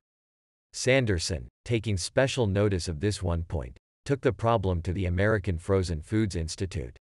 What does it take to freeze an entire mammoth so that the moisture content of even the innermost parts of his body, even to the inner lining of his stomach, do not have time enough to form crystals large enough to destroy the meat's fibrous structure? The Institute really attacked this problem. To freeze a quarter or half a steer presented a big enough problem, but a whole mammoth. Some weeks later, the Institute went back to Sanderson with the answer: it's utterly impossible. With all of our scientific and engineering knowledge, there is absolutely no known way to remove the body heat from a carcass as big as a mammoth fast enough to freeze it without large moisture crystals forming in the meat. Furthermore, after exhausting the scientific and engineering techniques, they looked to nature and concluded that there is no known process in nature which could accomplish the feat. So many have loosely claimed that the Bereshovka mammoth fell in a crevasse, or fell in the ice, or some such nonsense. There is absolutely, positively, irrevocably no explanation in the known processes of nature to explain the quick freezing of the Bereshovka mammoth, concurrently with the muck in which he was suffocated and drowned. The Institute did tell Sanderson what it takes to do the job, however. First of all, the body temperature of the mammoth must be lowered about 140 degrees Fahrenheit, or 78 degrees centigrade, from its normal temperature, and it must be accomplished in an absolute outside time limit of approximately 4 hours. Actually, they concluded, the freezing process would have to take place in an elapsed time of closer to 2 hours. The Institute did not take into account the effect on their conclusions which two other factors would have made. First, the fact that an entire strata of muck was frozen concurrently with the mammoth, and second, the fact that his erection had been preserved by quick freezing. The second of these facts reduces our actual freezing time to far below 2 hours. All that 2 to 4 hours represents is the outer limit of time within which the freezing process had to have taken place for no large moisture crystallization to have formed deep in the meat. The second fact tells us that the freezing time, at least for the entire strata of muck in the outer parts of the mammoth, had to be less than 1 minute, or perhaps more like half a minute. The whole process bespeaks of an inhuman, supernatural violence. One foreleg, some ribs, and its pelvis were fractured. Do you realize what it takes to break a mammoth's foreleg and his pelvic bone? He was buried in a sea of muck formed by supersonically moving water, gathering and homogenizing the muck, suffocated and drowned in the muck, and quick frozen in the muck in an utterly impossible sequence of events. But nonetheless the process was performed, then kept frozen and preserved for almost 7,000 years. Thank goodness for the scientific and intellectual curiosity of the Russian Tsar, who assigned the scientific team the responsibility to form the expedition into the far outreaches of eastern Siberia and bring back a thorough scientific analysis of this newfound mammoth near the Bereshovka River. Today that same mammoth is mounted in a museum in Moscow. I believe I am correct in stating that it was the first time such a large animal was ever mounted by a taxidermist, or a team of taxidermists. Where did the muck come from which buried the mammoth alive? This frozen mud can be found all over northern Siberia and Alaska. In Alaska, the frozen blanket ranges from 20 to 90 feet thick. Where we have been able to study this frozen tundra more closely, here in the United States, the evidence shows that the supernatural violence included supersonic winds, volcanic eruption, swift inundation creating the muck, a sudden temperature change to far below sub-zero freezing, and a precipitous total environmental climatic change. The muck comes from the inundation waters moving so swiftly and in such fantastic quantities that the water picks up all kinds of earth, mixes and homogenizes it with the water, then lays it down in a muck layer. Vivid descriptions of this layer of frozen muck are given by Professor Frank C. Hibben in his book, The Lost Americans. One of the best places to study many layers of muck laid down by many succeeding cataclysms is in the walls of the Grand Canyon, or in the Badlands of North Dakota. If you stand on the north rim of the Grand Canyon, pick one strata to follow, and trace it with your eyes as far as you can see in all directions, including the spires jutting upward in the canyon, you will find that strata homogeneous from top to bottom, everywhere as it goes, laid down with uniform thickness, and sharply demarcated from the layers above and below it. Furthermore, if you happen to pick a layer that contains gravel, rocks and boulders interspersed through it, you will observe that ossified muck, gravel, rocks, and boulders are distributed throughout the layer quite evenly in all directions. There is absolutely only one way for each layer to have been laid down so evenly and so homogeneously, and that is all at once. All other hypotheses fall into oblivion in light of the homogeneity factor. This conclusion of the suddenness of the deposit, based on the homogeneity factor, is strengthened further by the flatness, uniformity of thickness, the independent character of each layer, and the sharp demarcation between any two adjacent layers. Anyone in the earth-moving business who looks at these strata with the suddenness of deposit of each layer in mind will immediately realize that there is absolutely no way to accomplish this feat through any known means of engineering. Nor is there any known way in the ordinary processes of nature to move that much earth, homogenize it, even with rocks and boulders if necessary, and deposit it all at once over uncountable square miles of surface in one single, flat, homogeneous, even depth layer. The only way possible is for cubic miles upon cubic miles of water to move at speeds into the supersonic range over continents, pick up earth, dirt, rocks and boulders, in unbelievable quantities, mix it with the water into a watery mud, have every rock and boulder grind each other into rounded-off shapes as if they were pebbles, and finally deposit it all at once over huge areas of land in an even, flat layer of homogenized muck, rocks, and boulders which later dries out, and through the ages sometimes ossifies, such as in continents frozen in polar zones. For many years I searched and hunted for evidence of what I call sloshing of fast-moving muck water as it becomes trapped in a huge basin. In the late 1980s I found a treasure trove of sloshing evidence in the part of Arizona and Utah known as Monument Valley. Never have I been so impressed with the beauty of nature as I was when first viewing the monument treasures of that valley. It's hard to believe that such beauty can come from the unimaginable violence of a cataclysm pounding on a landscape which would not exist were it not for the many cataclysms before the last one, each contributing its share toward the structure as we see it today, with thick layers upon other layers mixed with thinner layers after thinner ones, each with its own unique color and characteristics, with sharp demarcations between all layers. There are also similar layers in Canyon de Chelly, southeast of Monument Valley a few miles. The thick layers, approximately 60 to 80 feet thick, provided the sloshing evidence. Even though each of these thick layers showed definite evidence of having been deposited all at once, each layer with its own color and integral appearance, there was a diagonal sublayer, grain flow within each layer, tilted about 20 degrees off horizontal, with an adjacent sublayer tilted in the opposite direction both above and below it. These tilted sublayers, in comprising some very thick layers, were stacked upon each other in 15 sublayers, all the same thickness, and each tilted in opposite directions from the layers adjacent to itself. This evidence, then, finally provided the proof that sloshing does occur in a cataclysm. As the rapidly moving muck water sloshed back and forth across the valley, it deposited a little of itself with each slosh. It was moving so fast as to deposit the same amount of itself with each slosh, the total being so homogenized that each sublayer has the same characteristics as each and every one above and below it. Only the grain structure varies in slant with each sublayer. This structure is evident in miles upon miles of surrounding walls of the valley as well as in the monuments therein. Before leaving Monument Valley, I'd like to tell you about one special place in the eastern part of the valley, Mexican Hat. It's a small town sitting next to the San Joaquin River, with a short plateau on the other side of the river. On the other side of the plateau rises the most unusual mountainside in the world, as many geologists have declared who have come to Mexican Hat from all over the world just to see that mountainside.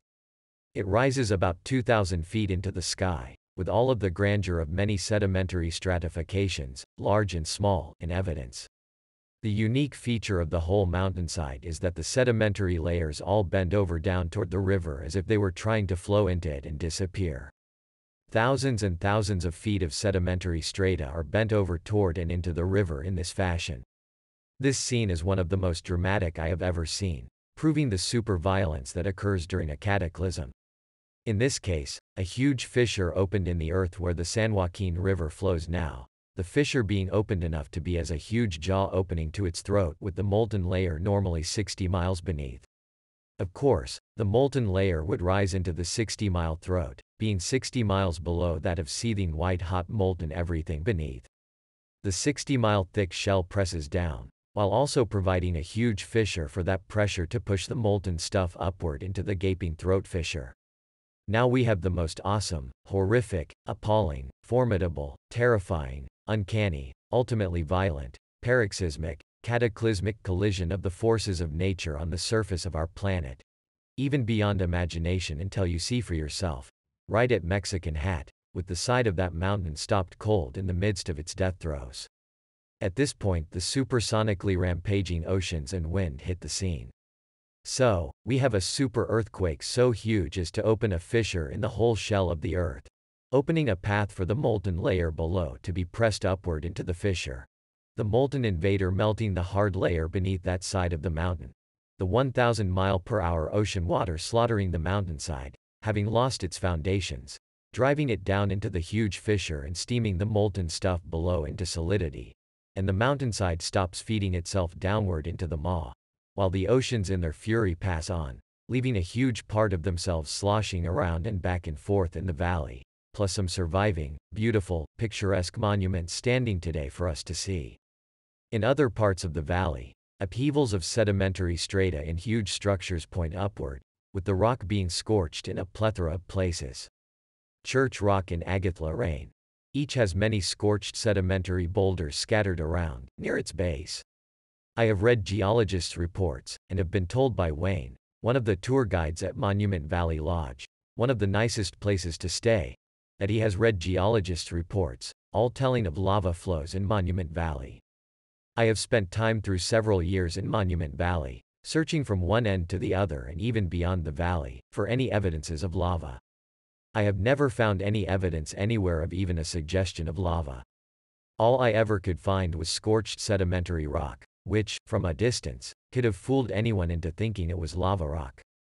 I have seen dark scorched rock in abandoned gold mines near Pikes Peak, which scorching occurred during a cataclysm when the heat from the 60-mile molten layer broke through fissures in the 60-mile thick hard outer shell of the Earth, scorching the rocks in that shell. Going back to the oceans of water, mixing with earth and rocks and laying down layers and sloshing sublayers of sediment.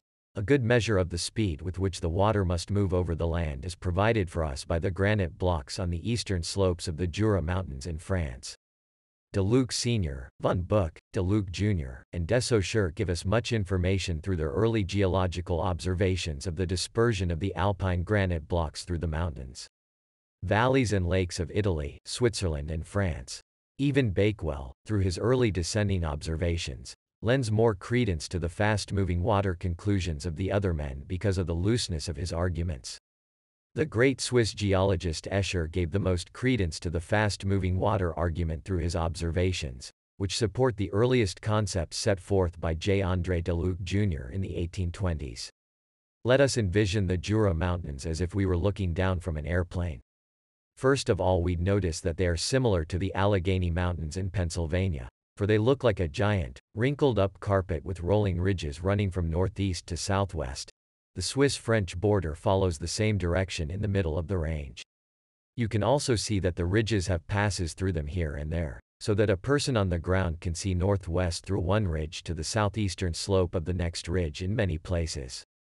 It's a well-known fact that the Jura Mountains are non-granitic. Whatever granite exists in those mountains is still buried deep in them. They are largely calcareous.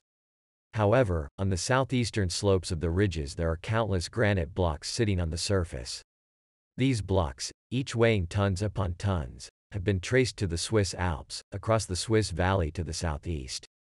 If you look several ridges to the northwest in the Juras, you will find the granite blocks only on the southeastern slope of the ridge, and clustered only opposite passes through the ridge adjacent to the southeast. These blocks sit on the slope at an altitude the same as where they came from in the Alps of Italy and Switzerland, 50 to 80 miles across the valley from Switzerland to where they were deposited on the Juras. In order for them to be found on the southeastern slopes of the Juras where they are, a tremendous upheaval of granite in the Italian-Swiss Alps had to occur during some cataclysmic violence, followed by water moving at such fantastic speeds as to sweep the mighty blocks of granite from 50 to 80 miles across Switzerland, over the Juras, through the passes and deposit them in clusters against the southeastern slopes of the inner ridges of the Juras. It fits perfectly with the picture of supernatural violence uncovered by Professor Frank C. Hibben in his studies of shredded and dismembered prehistoric animals in Alaska, buried and quick-frozen in and with muck, together with twisted, torn, burned and quick-frozen trees. Hibben states that one necessary force in the contributing factors is supersonic winds. The only way of generating such winds over tremendous areas is to move the land in such a way as to depart from its normal west to east daily rotation, so the atmosphere, continuing its normal daily rotation, will then be moving at supersonic speeds relative to the land over which it is moving. Now in the Earth's normal rotation, the oceans also rotate west to east 1 revolution per day. When a cataclysm occurs, the 60-mile thick shell of the Earth slips in a direction differing from that of its normal rotation. The atmosphere continues its normal rotational direction, and the oceans also refuse to change their rotational direction. So, the atmosphere and oceans proceed to move over land masses which are passing underneath them in a new direction. Some of the oceans and air moving at supersonic speeds with respect to the land moving in a different direction underneath. With oceans moving over land masses at such speeds, it's easy to understand how the huge granite blocks were moved from the Alps to the Jura while losing little or no altitude, and how cubic miles of earth can be picked up, mixed with water and homogenized, then laid down in an even, flat, independent layer such as we find exposed in the walls of the Grand Canyon, Monument Valley and Canyon de Chelly. Further, we can understand how the irresistibly, overwhelmingly annihilating force of the waters moving at utterly unbelievable speeds can, in the blink of an eye, obliterate entire civilizations and every vestige of anything they ever accomplished. Even in our times there have been occasions when a simple dam's breaking and releasing its waters over a small town below literally wiped out every splinter of evidence of the town and people having been there. One of the fingerprints which the cataclysmic giant hand leaves, telling us of this supernatural violence on the earth, is the plethora of mammalian teeth of many, many species found in the sharp demarcation boundaries between sedimentary layers such as we see exposed in the Grand Canyon. It bespeaks of animal life being pulverized, with teeth the only mammalian substance hard enough to withstand the onslaught. Some places undergo less violent winds and inundation, to be sure, and there we find traces of prehistoric civilizations which had advanced to achievements we deem impossible for that many years ago. Let's go back to Tiahuanaco in South America to see what's there. The Incas discovered this deserted city at 12,500 feet altitude on the shores of Lake Titicaca in the 2nd century AD. Although they lived in that land for generations upon generations, centuries after centuries, they left it totally undisturbed. Anyone who has been on a hunt for gold or treasure in the mountains, as I have been in New Mexico, knows the Indian credo. What is in the mountain belongs to the mountain. That means that whatever they find they do not disturb nor destroy, nor move nor remove. You can read about it, see it portrayed in movies, and be told about it, but there is nothing like seeing it in person when gold fever takes over an entire personality. It's a kind of consummate greed which changes a veteran outdoorsman to a wild-eyed, scheming, secretive, intense introvert who could lead himself and others to destruction and death through his greed. I have seen it. Tiahuanaco was found by Pizarro and his band of plunderers in the 1520s. The gold fever had evidently taken over his entire expedition of 13 to 16 men, for they proceeded to vandalize almost everything in sight. They smashed thousands of statues searching for gold. There were huge silver bolts of up to several tons each, passing through massive stone monoliths. You guessed it. They broke up the monoliths in order to obtain the silver bolts. There was one member of the early discoverers, a Spanish priest, Diego de Alcabaso, who wrote down what he saw. I saw a vast hall carved on its roof to represent thatch. There were the waters of a lake which washed the walls of a splendid court in this city of the dead, and, standing in its fine court, in the shallows of the water, on the platform of a superb colonnade were many fine statues of men and women. So real they were that they seemed to be alive. Some had goblets and upraised drinking cups. Others sat, or reclined, as in life. Some walked in the stream flowing by the ancient walls. Women, carved in stone, dandled babies in their laps, or bore them on their backs. In 1,000 natural postures, people stood or reclined. Not one of these statues stands today. The greed of civilization has literally devastated Tiahuanaco with vandalism and thievery. However, vandals through the centuries who visited this fabulous storehouse of prehistory did what most do who have the treasure fever: they ignored the intellectual values which were less obvious. The great stone gate in the Temple of Colossia has inscriptions across its arch and on its pillars which, to the untrained eye, appear to be but meaningless picture carvings. It remained for Arthur Poznański to realize its importance. Lai was followed by Wendell Bennett and John Phillips. Hans Schindler Bellamy and Peter Allen completed the picture with their brilliant deciphering and translation of the pictures, so aptly described in their book, The Calendar of Tiahuanaco. Their later book, The Great Idol of Tiahuanaco, evinces further their brilliance in deciphering and translating the picture symbols carved in a monolithic statue excavated from a buried temple. This book not only explains their deciphering and translating, but tells of the arduous work performed in order to preserve the tremendous monolith. The only thing they don't explain is why Ibis' huge statue has 2 left hands and no right hand. The works of Bellamy and Allen show many things concerning the calendar and time standards of Tiahuanaco in 2 different epochs, probably the Caspian and Hudson Bay eras. The details and differences between hours, days and years then and now I shall leave to those who wish to read those books. The main point of their discussion which should be noted here is that the idol and the calendar both recorded that, during both eras, a retrograde moon satellite orbited around the Earth. During the idol's era, probably 29,000 to 18,500 years ago, the satellite was approximately 24,150 miles from the Earth, and during the calendar gate's era, probably 18,500 to 11,500 years ago, the satellite was approximately 23,360 miles from the Earth. Obviously, the Moon satellite was far closer to our planet than our present Moon. Obviously, it passed the Roche limit of approximately 8,000 miles from the Earth and disintegrated, accounting for many legends of prehistory of terrible impacts with the Earth by asteroids or comets. Where did the Moon satellite come from? How did our planet capture it? And, of course, where did our present Moon satellite come from? When did our planet capture it? And how and why did it happen? If Tiahuanaco and its Moon satellite are to make any sense for us, these questions must be answered. The Bode-Titius relationship may give us a key to the answer. Titius and Bode, 2 German astronomers, individually, concurrently, discovered this relationship in the 18th century. If we take orbit numbers, or ring numbers, of the planets through Saturn, the ring numbers being 0, 1, 2, 4, 8, 16, 32, multiply each number by 3, add 4 to each result, divide each by 10, the series becomes 0.4, 0.7, 1.0, 1.6, 2.8, 5.2, and 10.0. These numbers, accepting and skipping 2.8, represent the relative distances of the then known planets from the Sun: Mercury, Venus, Earth, Mars, 2.8, Jupiter, and Saturn, with 2.8 representing no known planet at that time for that distance. When the planet Uranus was discovered in 1781, it fit right into the series at 19.6. The law seemed strengthened, and an intense search was initiated for anything that might be at the 2.8 distance. In 1801, the little planetoid series was discovered at 2.8. By 1945, more than 1,500 more were found on the same orbit. It has been well established as the ring of minor planets, or planetoids, or asteroids.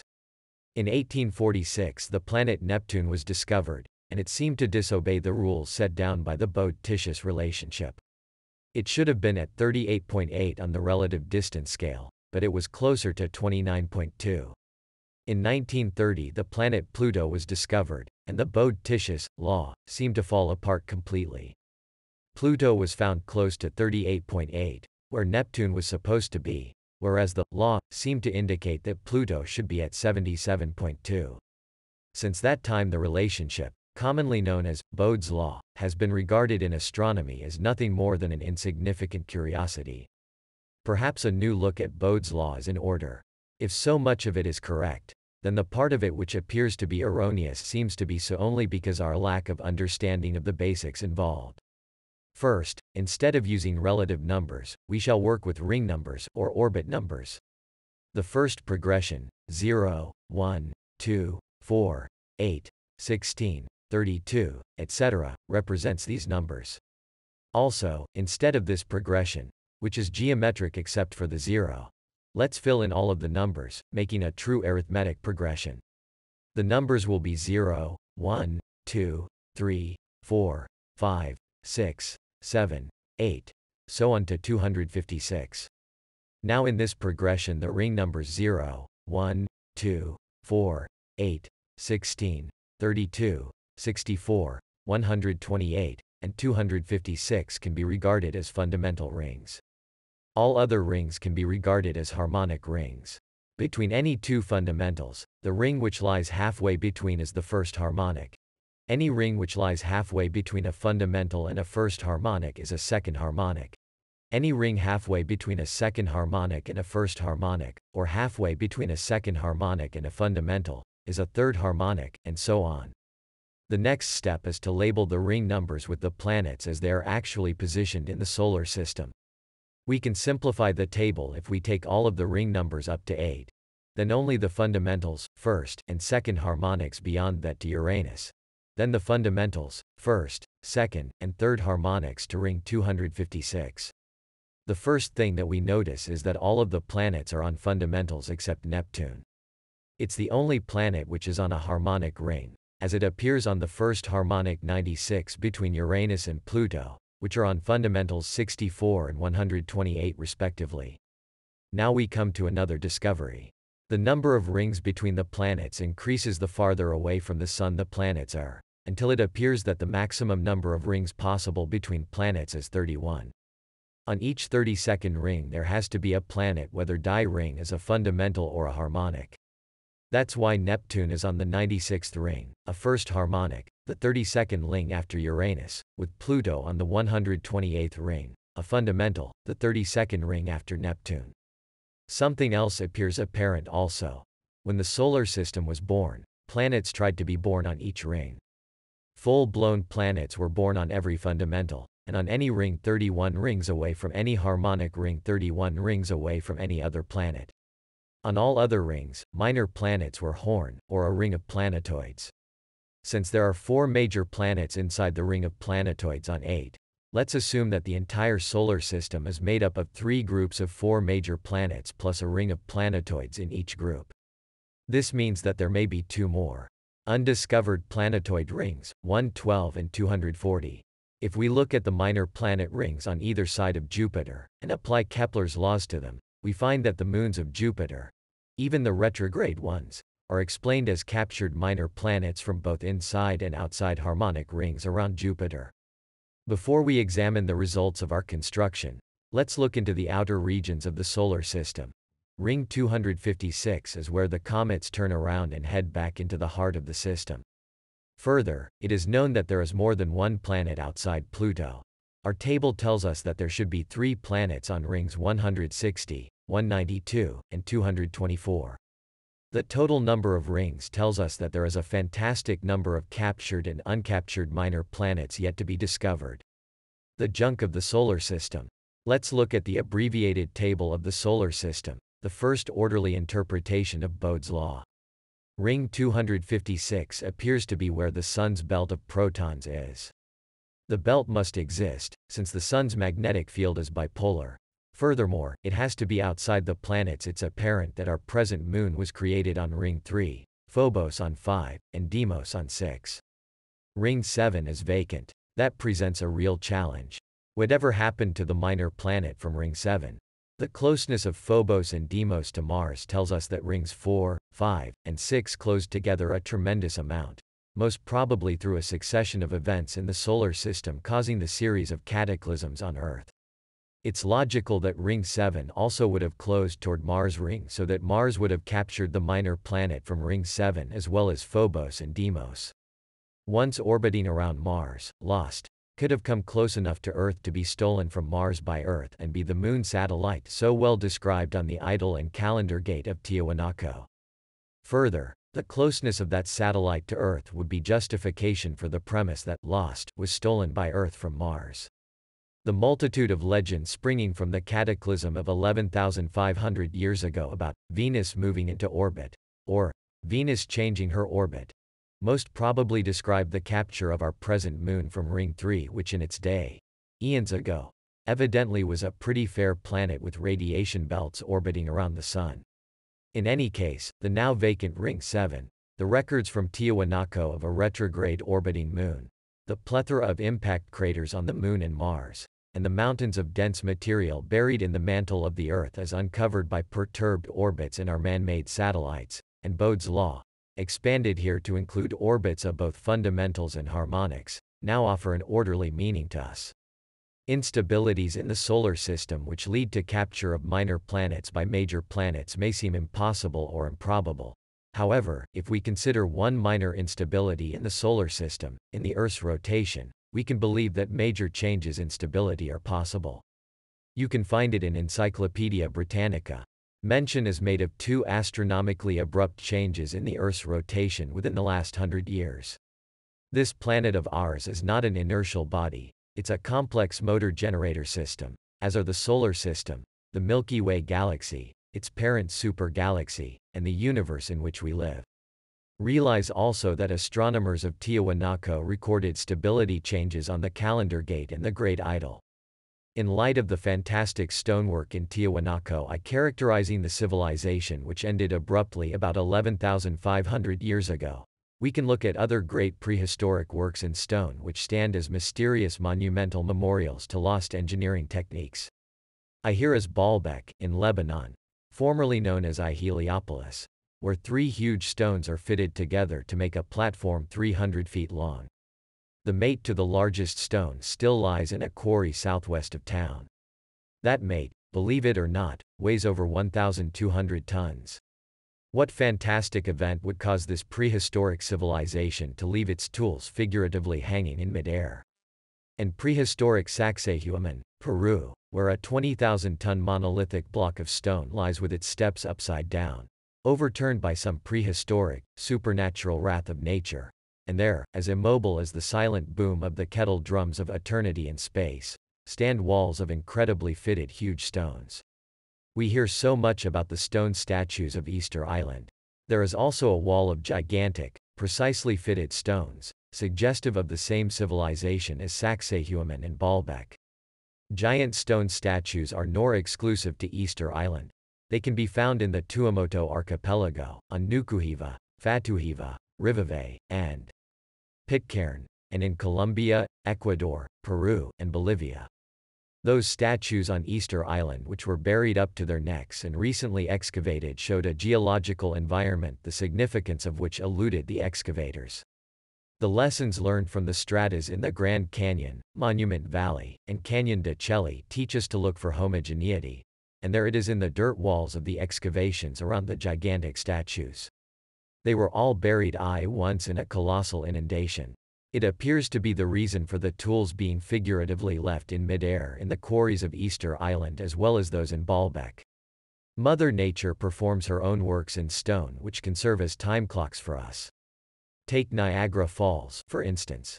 When the falls first started, the river flowed over a cliff where the mouth of the gorge below the falls is today.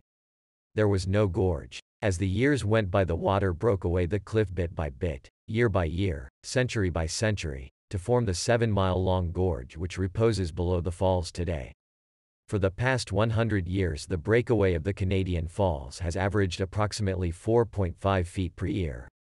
When the falls were young, when the gorge's first 2 to 3 miles or so were being carved out by the river, the breakaway was faster since the falls were narrower, the depth of water passing over the cliff deeper, and the height of the cliffs greater. A reasonable early breakaway figure would be 6.0 to 6.1 feet per year, which would make the age of the falls and gorge below them about 7,000 years. The birth of both falls and gorge coinciding with oceanographic data which tells us that the oceans all over the world took a sudden rise of over 200 feet, and stayed risen, gradually lowering in height since then to their levels of today. St. Anthony's Falls in the upper Mississippi River in Minnesota bears another telltale story in nature's series of recording time clocks. The gorge below those falls is 8 miles long. Over the past century, the breakaway has averaged 5.5 feet per year. If we repeat the same reasoning processes that we used in analyzing the gorge below Niagara Falls, we come up with the same figure for the age of St. Anthony's Falls and the gorge below them, approximately 7,000 years. These datings, plus others, such as the eruption of lava around the Pyramid of Coahuilco in Mexico, lead us to a date of the last cataclysm, nose flood, of somewhere around 7,000 years ago. Earlier datings 11,500 years ago for the abrupt end of the Laurentian Basin ice cap in Canada and the ice cap in southwestern Australia, plus the same date for the jamming burial of countless animals, fish, mammals, birds, and humans in the Pejurk Marsh in southeastern Australia, plus the same date for the abrupt end of civilization in Tiahuanaco by an inundation, plus scientific data from all over the world showing an abrupt worldwide climatic change at the same time, establish 11,500 years ago as a close estimate for Adam and Eve's cataclysm, the one preceding Noah's flood. If we accept Tiahuanacan dating, it was approximately 11,560 years ago. Isn't it interesting that the New Stone Age and the Old Stone Age datings coincide with the times of Noah's cataclysm and Adam and Eve's cataclysm? It is plain that each cataclysm leaves this planet with less than 1% of all life surviving. And those meager spots all over the world where some humans survive, what is left for them to live by and with? Who has even a shovel? Whatever clothes they have, how short a time those clothes will last. You can understand how each day, the entire day, total effort is spent in finding food, as in plant food, hunting and fishing, just to survive. The fight for survival is as extreme as it is unimaginable. Most of those who survive cannot teach language, ethics, mathematics, history, government, or anything of what we regard as classical education. If there are children, dad tells his kids all about the inundation, and they believe him, because he is their dad. By the time there are grandchildren, they don't believe a word he says, because, well, he has to be a little off his rocker to tell stories like that. In a matter of a few generations, the cataclysm becomes a verbal legend, because who has something to write with or on? And, of those who survive, who has the language skills it takes to write it even if he did have writing tools? Furthermore, who has time to write or teach anything when the top priority of each and every day is survival? Let's go back to dating. Meager data shows the cataclysm previous to Adam and Eve's to be about 18,500 years ago, the previous one 29,000 years ago. Kind thanks to mathematician Jess Hale's structures of nature, the previous one computes at 43,750 years ago. Mathematically, its function is that of a helicoid. Of all of the correlations of data, one regard one of the most striking to be that of Shanidar Cave in Iraq.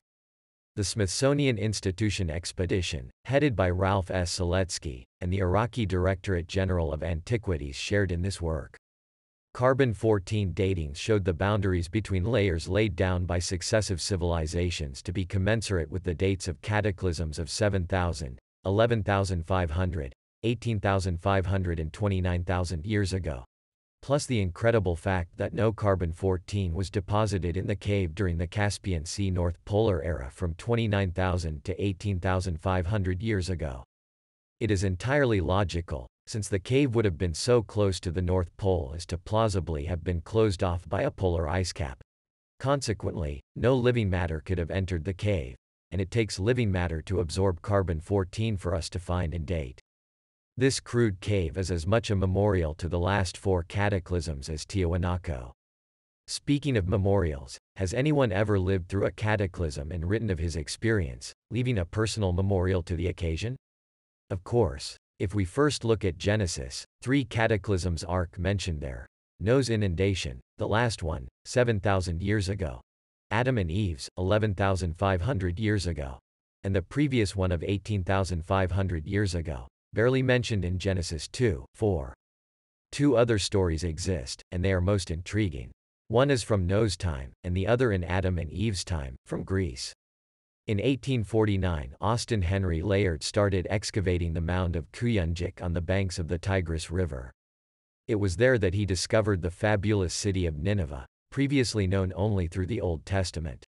He discovered the palace built by the bloody emperor Sennacherib, Ashurbanipal, a grandson of Sennacherib by one of his concubines, had added a library to the palace. He then sent emissaries out to comb his kingdom for original tablets worthy of being in his library, and had the emissaries borrow the tablets and bring them to the palace. Ashurbanipal had exact copies made of each one, and returned the originals to their rightful owners. He had some 30,000 copies made on clay tablets, and put them all in his library. These were the tablets which Layard found. Among the tablets were 12 comprising the Epic of Gilgamesh, a man who was, at that time, a legendary king of the first dynasty of Uruk, closely following the Great Deluge. He has since been shown to have been a real human being. Gilgamesh sought the secret of eternal life, driven to do so by the death of his friend Enkidu. He was told that he should find a man by the name of Unapishtim, who had been granted eternal life by the gods. He found Unapishtim, whom Gilgamesh successfully persuaded to tell his story. Unapishtim stated that indeed, he had been granted the secret of eternal life, and was told by the gods, "O man of Shuruppak, son of Ubar-Tutu, possessions, save thyself. Tear down thy house and build a ship, let be well measured." He describes the ship he built, and from all principles of naval architecture, it was a ship which could not be tipped over, square. Probably meaning oblong. After he built it, he launched it on no less than 8 shakedown cruises. Each time he would bring it back, caulk it with bitumen, and check it out again. Finally he had it shipshape, so he held a real Belshazzar's feast to celebrate its completion, with beer, wine, venison and mutton served to all who came. Imagine this in your neighborhood. Some of his neighbors must have thought he was a real nut. On the very next day after the feast, he decided that it was time to load the ship and set it to sea on the cruise for survival. I then boarded the ship. The whole harvest of life I loaded, my family, my friends, the beast of the field, the cattle of the field, the craftsmen and the tools of their trades, I made them all embark. I then embarked, and closed the door. As soon as a gleam of dawn shone in the skies darkened, black clouds gathered, inside them a dad thundered. Soon all light had turned to darkness.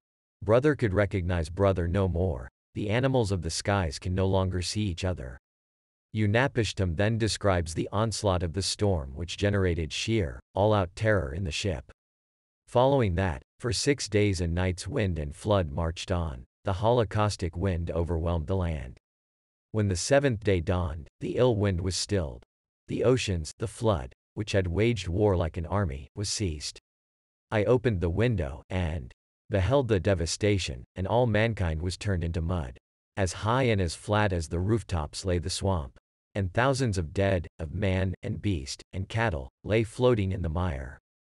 He then proceeded to describe the bumping into the mountain, the releasing of the 3 birds, the bringing back of the leaf, followed by disembarkation, the building of an altar, and more.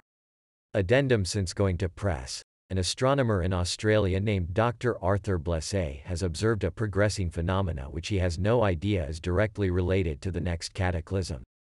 He has observed, through monthly measurements of the sun's surface temperature over the past 5 years, that the sun's temperature is decreasing at a rate which predicts that it will go completely out by 1999 or 2000. What he cannot predict is that it will reignite very shortly thereafter. What he has discovered is an authentication of the start of the next cataclysm, predicted in the Adam and Eve story through scientific rationale, and by Nostradamus, Casey, and Scallion through clairvoyance.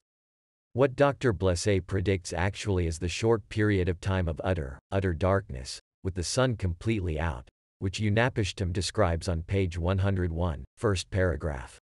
It's interesting that Blessé authenticates the extremely unusual, black darkness which Unapishtim describes as immediately following daybreak. If you want a complete technical explanation, it takes pages. Please send $2.50 to Bengal Tiger Press. You can insert it in the back of your book. Undoubtedly the story is the primeval version of Noah's flood, written thousands of years ago, covering many generations before Ezra dictated his version to 5 scribes in reconstructing Genesis I, II, and III. One of the most important things about it is that we have a first-hand, on-the-spot report of the laying down of a strata as we see exposed in the walls of the Grand Canyon, Monument Valley and Canyon de Chelly, with a vivid description of the terrorizing wind and inundation which are a part of the event. Language scholars say that for anyone to write such a description, he had to be there and see it with his own eyes. More important also, the great archaeologist Leonard Woolley found Unapishtim's rooftop high layer of mud in the 1920s, by then clay, about 9 feet thick, in the Tigris-Euphrates rivers region. Further, beneath it a civilization which was buried, and totally different from any found above it. Of course, we have the more than 8,000 survival legends in the Malay Peninsula region as uncovered by the great legendarian Fraser. We have other survival legends from the southwestern American Indians, and from Dine Bajane, the Navajo creation story, by Paul G. Zolbrod. We have this striking legend. At the end of the fourth night, as they were at last about to end their meeting, they all noticed something white in the east. They also saw it in the south. It appeared in the west, too. And in the north it also appeared. It looked like an endless chain of white mountains. They saw it on all sides. It surrounded them, and they noticed it was closing in on them rapidly. It was a high, insurmountable wall of water. And it was flowing in on them from all directions, so that they could not escape neither to the east nor to the west. Neither to the south nor to the north could they escape. So, having nowhere else to go, they took flight. Into the air they went. Higher and higher they soared, it is said. From this description of flight, and from following parts of the legend, it is my interpretation that the entire legend is one from the cataclysm of 11,500 years ago. It would take years of work on my part to nail down the time of that one legend. I don't have years. Let's take the story which we know is from 2 cataclysms ago. Historians tell us that for a 4,500-year period before 7,000 years ago there is no written history from anywhere in the world. India, Greece, and Egypt follow this characteristic. It's interesting that 7,000 plus 4,500 equals 11,500 years ago, isn't it? In light of the priests of Egypt telling Solon of a great antediluvian Hellenic civilization, let's take a look at the Greek alphabet. It is written today as it has been for all of written Greek history, but the pronunciation is not the same. In the time of Euclid, the pronunciation was changed to the slang of their time, it is told. If you read the old pronunciations out loud, it sounds very much like Polynesian. Plausibly, it is a summation of prehistoric Mayan words, which we can translate into English. Here, then, is the Greek alphabet. Overwhelmingly break the oceans, they inundate the lands. Mother Earth receives the deep, where obstructions are, shores form. Mighty winds rampage, where with oceans piling over oceans, they bury all that is living and moving. Where hills are, they vanish, buried, submerged with the earth of the motherland. Mountain peaks alone stand forth before the onslaught on our planet, which abates little by little until there comes the cold wind. The motherland is now at the bottom of the earth, an abyss, a vast reservoir of frozen mud. There comes out of volcanoes vapors pouring forth, with swirling smoke and molten lava. It appears that it tells the story of the cataclysm which ended the Laurentian Ice Age, started the Old Stone Age, ended the Australian ice cap, and initiated the abrupt climatic change over the whole world as discovered in oceanography. Of course, it was the cataclysm through which Adam and Eve survived, ending a civilization in the Eastern Hemisphere.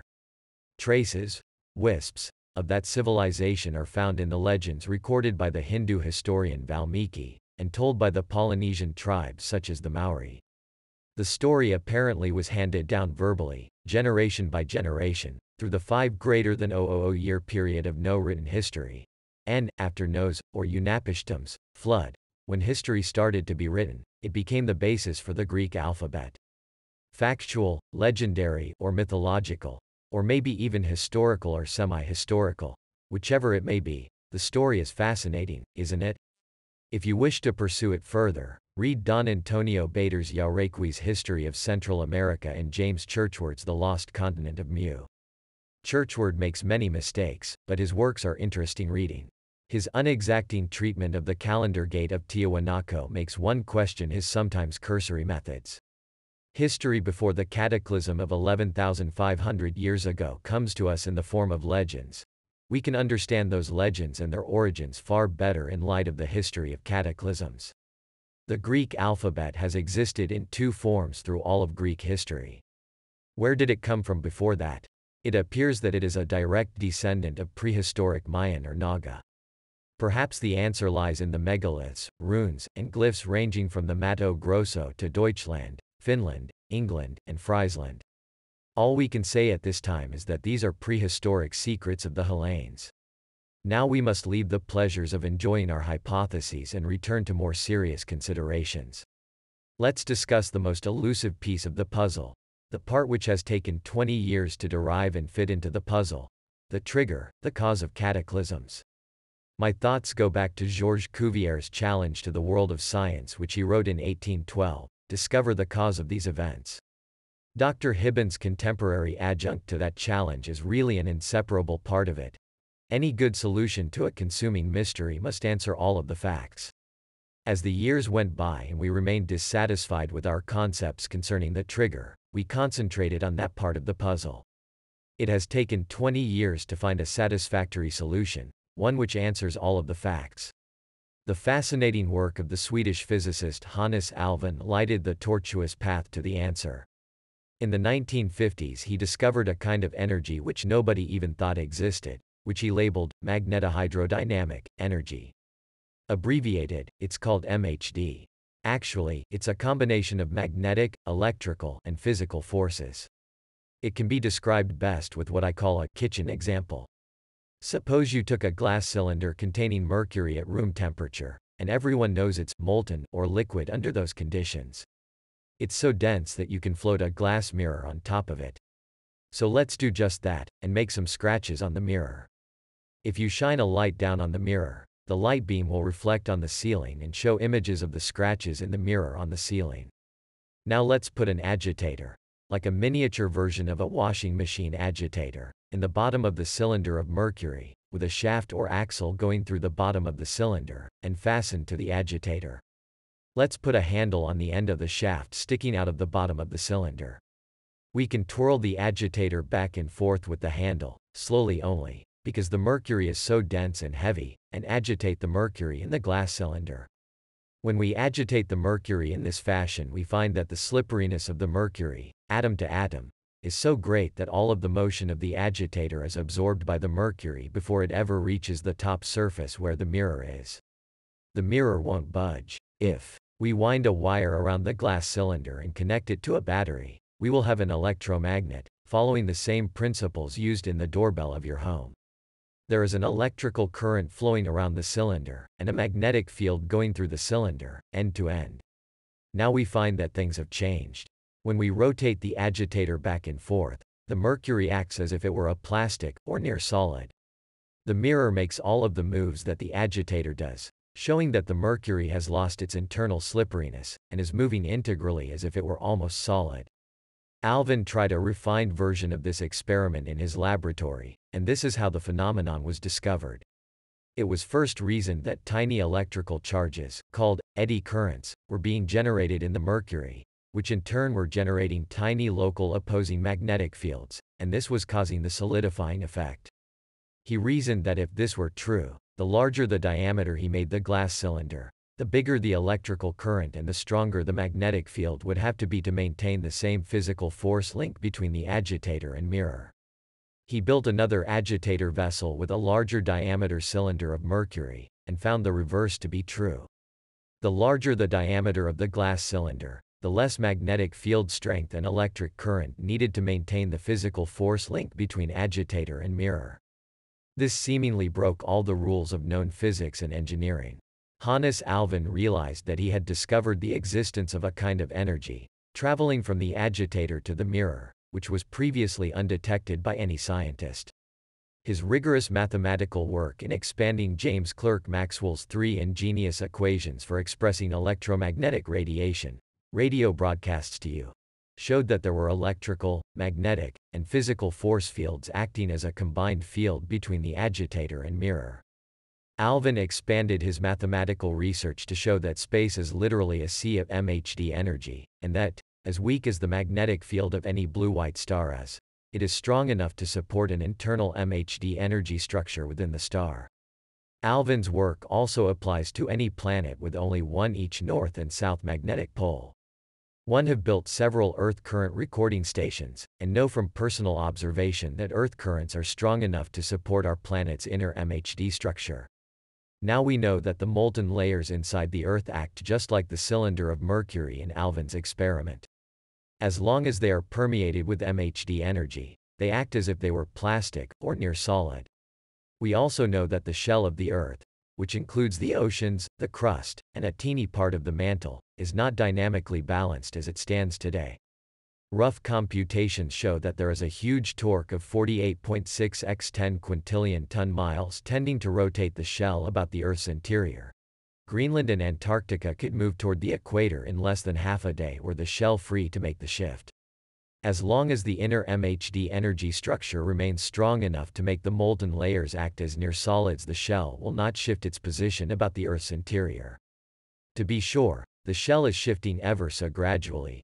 The subject is covered excellently in the paper Latitude and Longitude, and the Secular Motion of the Pole by Dr. Markowitz of the U.S. Naval Observatory in Washington, D.C. However, at the time of a cataclysm, the entire solar system passes through a magnetic null zone in the Milky Way galaxy.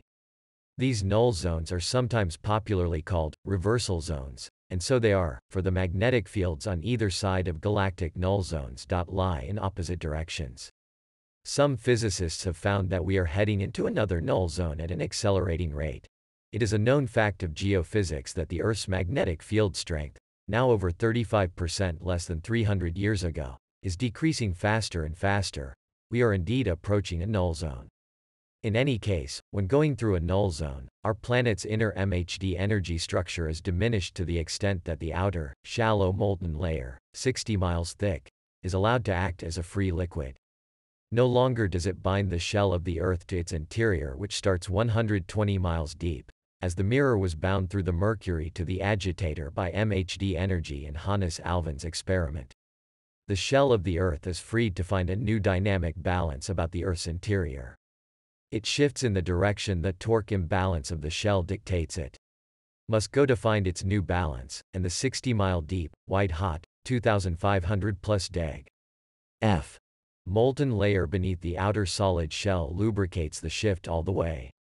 The trigger, then, is our planet's passage, along with the entire solar system, through a galactic-scale magnetic null zone, diminishing the Earth's inner MHD energy to so low a level that the shallow molten layer, starting at 60 miles deep and extending to 120 miles deep, is allowed to act as a free liquid lubricating layer between the Earth's shell and solid interior. During each cataclysm, the shell finds its new dynamic balance, which is resolved when the shell has shifted to a position with the ice caps rotating equatorially and melting in the heat of the torrid zone. As they melt relatively fast, and they usually total around 8 million cubic miles of ice, as they do today, the oceans the world over, after the ice melts, rise about 200 feet with the newfound water. New polar ice caps form on the areas moved into the polar regions. They will not be centered with our axis of rotation, so a new, growing imbalance is created, to grow as the new ice caps grow, to be resolved when the Earth, with the entire solar system, passes through another galactic null zone, 10,500 years later.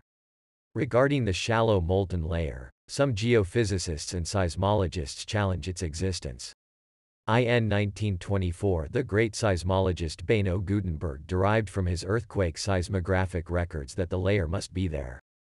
Since then, Hawaiian seismologists have said, of course, it's the source of the molten stuff volcanoes spew forth, and other seismologists say, well, it's there but it's not molten, it's plastic, or near solid. They're both right. It's molten, and acts as a near solid because of its MHD content. Oceanography gives the answer.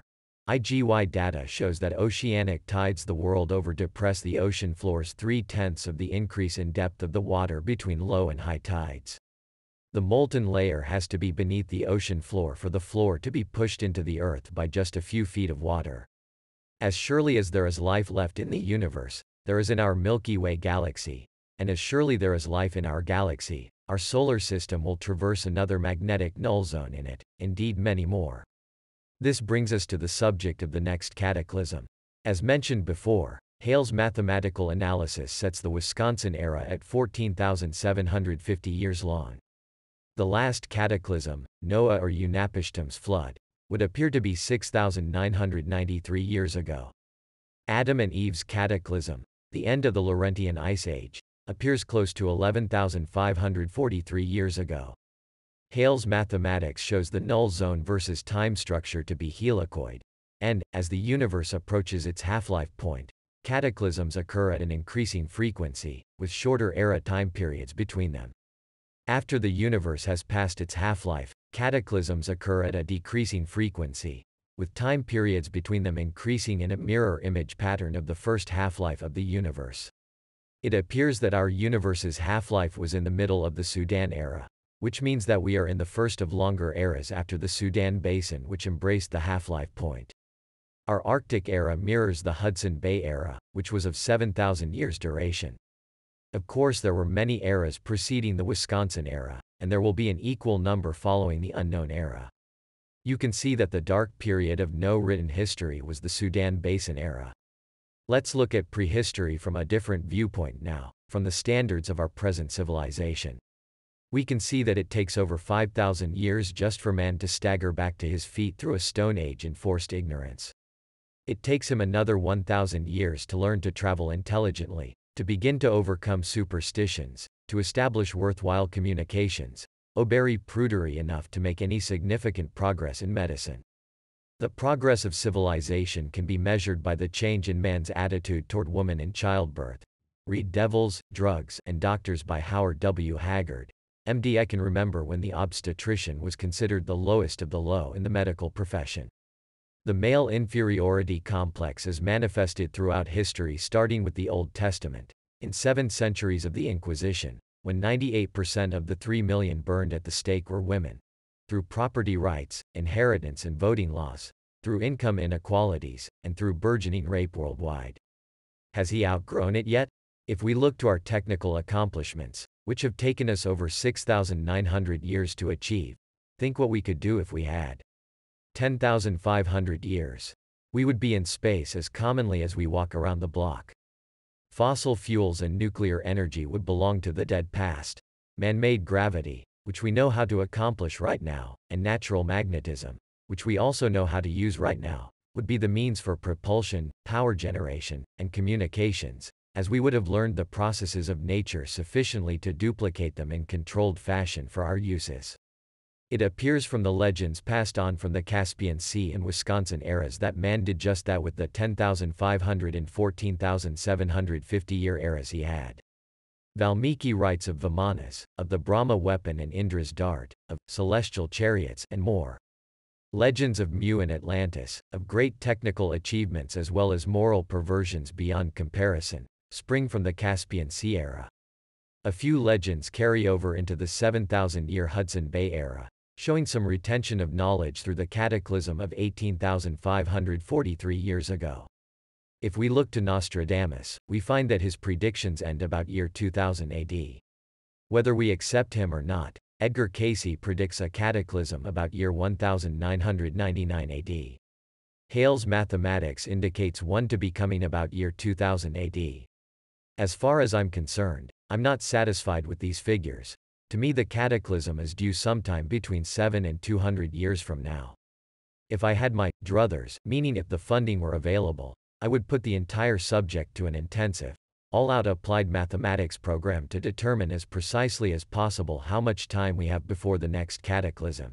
Then undertake an intensive study to determine what we must do in the time we have left to prepare for it. Wouldn't you? Conclusion. India, Greece, Egypt. When Indra, king of the gods, had destroyed the Titan who held the waters of the earth captive in his entrails, he returned to the heights of the central mountain with the song of the rains and running waters in his ears. But where his dwelling once stood, he saw only ruins and ashes. So he summoned Visvakarman, god of works and arts, and asked him to build another palace to match his powers. The architect set to work. Soon towers, buildings, and gardens rose among lakes and woods. Indra urged him forward impatiently. Each day he called for some fresh marvel, pavilions more richly adorned, statues greater in number and cunning. A fever seemed to burn in him, and Visvakarman, exhausted by his labors, decided to lay a complaint before the creator of the world. Brahma received him, gave ear, approved, and went to plead his case before Vishnu, the supreme being. Help was promised. Soon a young Brahmin appeared at the king's palace and demanded audience. Charmed by the light of his eyes, Indra granted his request. "O king," said the messenger, "thy palace shall be the noblest of all." These words were sweet to Indra's ears, and he rejoiced. Vishnu's messenger continued, "It shall be the noblest of palaces which the Indras before thyself sought to build." The king became uneasy. "Dost thou say that there were other Indras, other Visvakarmans before ourselves, other palaces before mine?" "Indeed yes," the youth answered, "I have seen them. Moreover, I have seen the world arise and vanish again, like a tortoise's shell coming out of infinite ocean and sinking back. I was present at the dawn and twilight of the cycles, past counting in their numbers, nor could I count all the Indras and Visvakarmans, even the Vishnus and Brahmas, following one another without end. Brahmavivarta Purana and Krishnajanma Kanda, O Solon, you Hellenes are but children. There is no old doctrine handed down among you by ancient tradition nor any science which is hoary with age, and I will tell you the reason behind this. There have been and will be again many destructions of mankind arising out of many causes, the greatest having been brought about by earth fire and inundation. Whatever happened sither in your country or ours or in any other country of which we are informed, any action which is noble and great or in any other way remarkable which has taken place, all that has been inscribed long ago in our temple records, whereas you and other nations did not keep imperishable records. And then, after a period of time, the usual inundation visits like a pestilence and leaves only those of you who are destitute of letters and education. And thus you have to begin all over again as children and know nothing of what happened in ancient times either among us or among yourselves. As for those genealogies of yours which you have related to us, they are no better than tales of children, for in the first place, you remember one deluge only, whereas there were a number of them. And in the next place there dwelt in your land, which you do not know, the fairest and noblest race of men that ever lived, of which you are but a seed or remnant. And this was not known to you because for many generations the survivors of that destruction made no records. Therefore will not we fear, though the earth be removed, and though the mountains be carried into the midst of the sea, though the waters thereof roar and be troubled, though the mountains shake with the swelling thereof.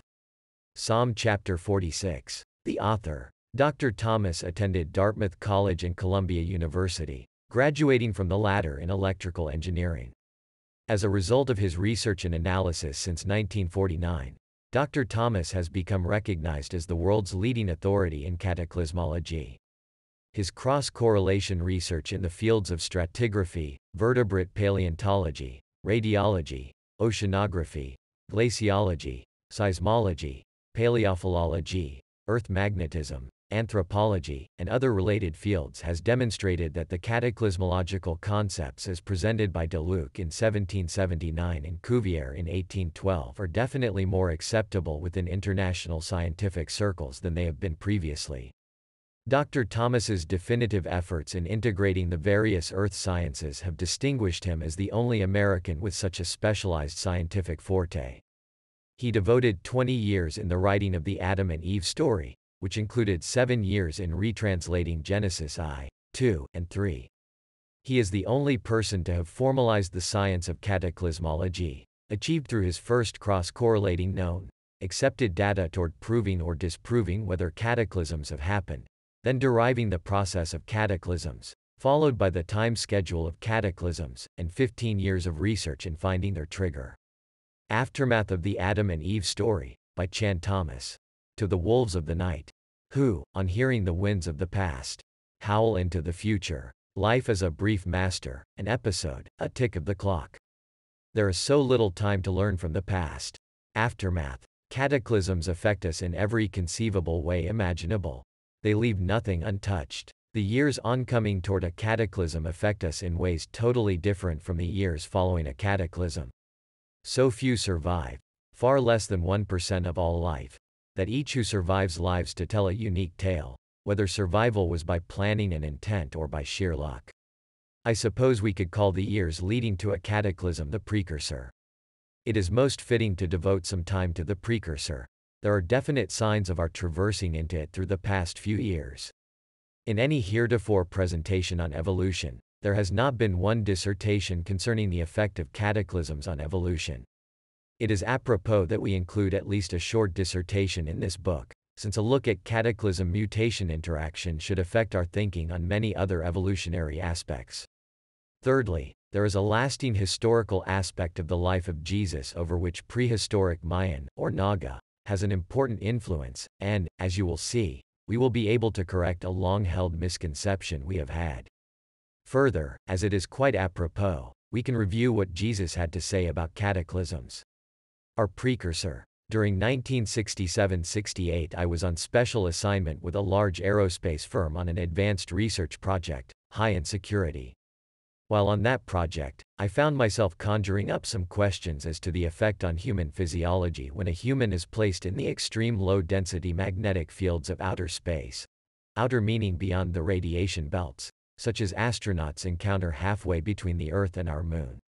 On my own time I worked with molecular structure of proteins in the human body, and on the possibility of the low-density magnetic field environment having a carcinogenic, cancer-generating, effect. It only took me a few weeks, and I arrived at two conclusions. First, the protein structure such as in the muscles and connective tissues would literally come apart after about 3 months in that environment. And second, in the same duration of time any person in that environment would be subjected to a general malignancy, cancer, from head to toes. I wrote a brief paper on the results of my study and submitted it to my supervisor. It was filed away and ultimately forgotten, and I was informed that it was not within the responsibilities of my task with the company. In 1968, there was an article on the front page of the Los Angeles Times about two scientists at Hahnemann Medical College who had wondered about the same thing as I, only they decided to find the answer through experimentation with mice. They put a batch full of mice, all genetically of the same strain, in aluminum cylinders, about 6 inches or so in diameter, half in a magnetic field environment the same as we live in, and the other half in a magnetic field environment equivalent to being halfway between the Earth and our Moon. Both sets of cylinders had the same physical environment, the same number of male and female mice, the same food, the same lighting, the same play environment, and the same water supply. After 3 months the mice in the low-density cylinders all suffered the same effects. First, they all simply came apart, all in their protein structure.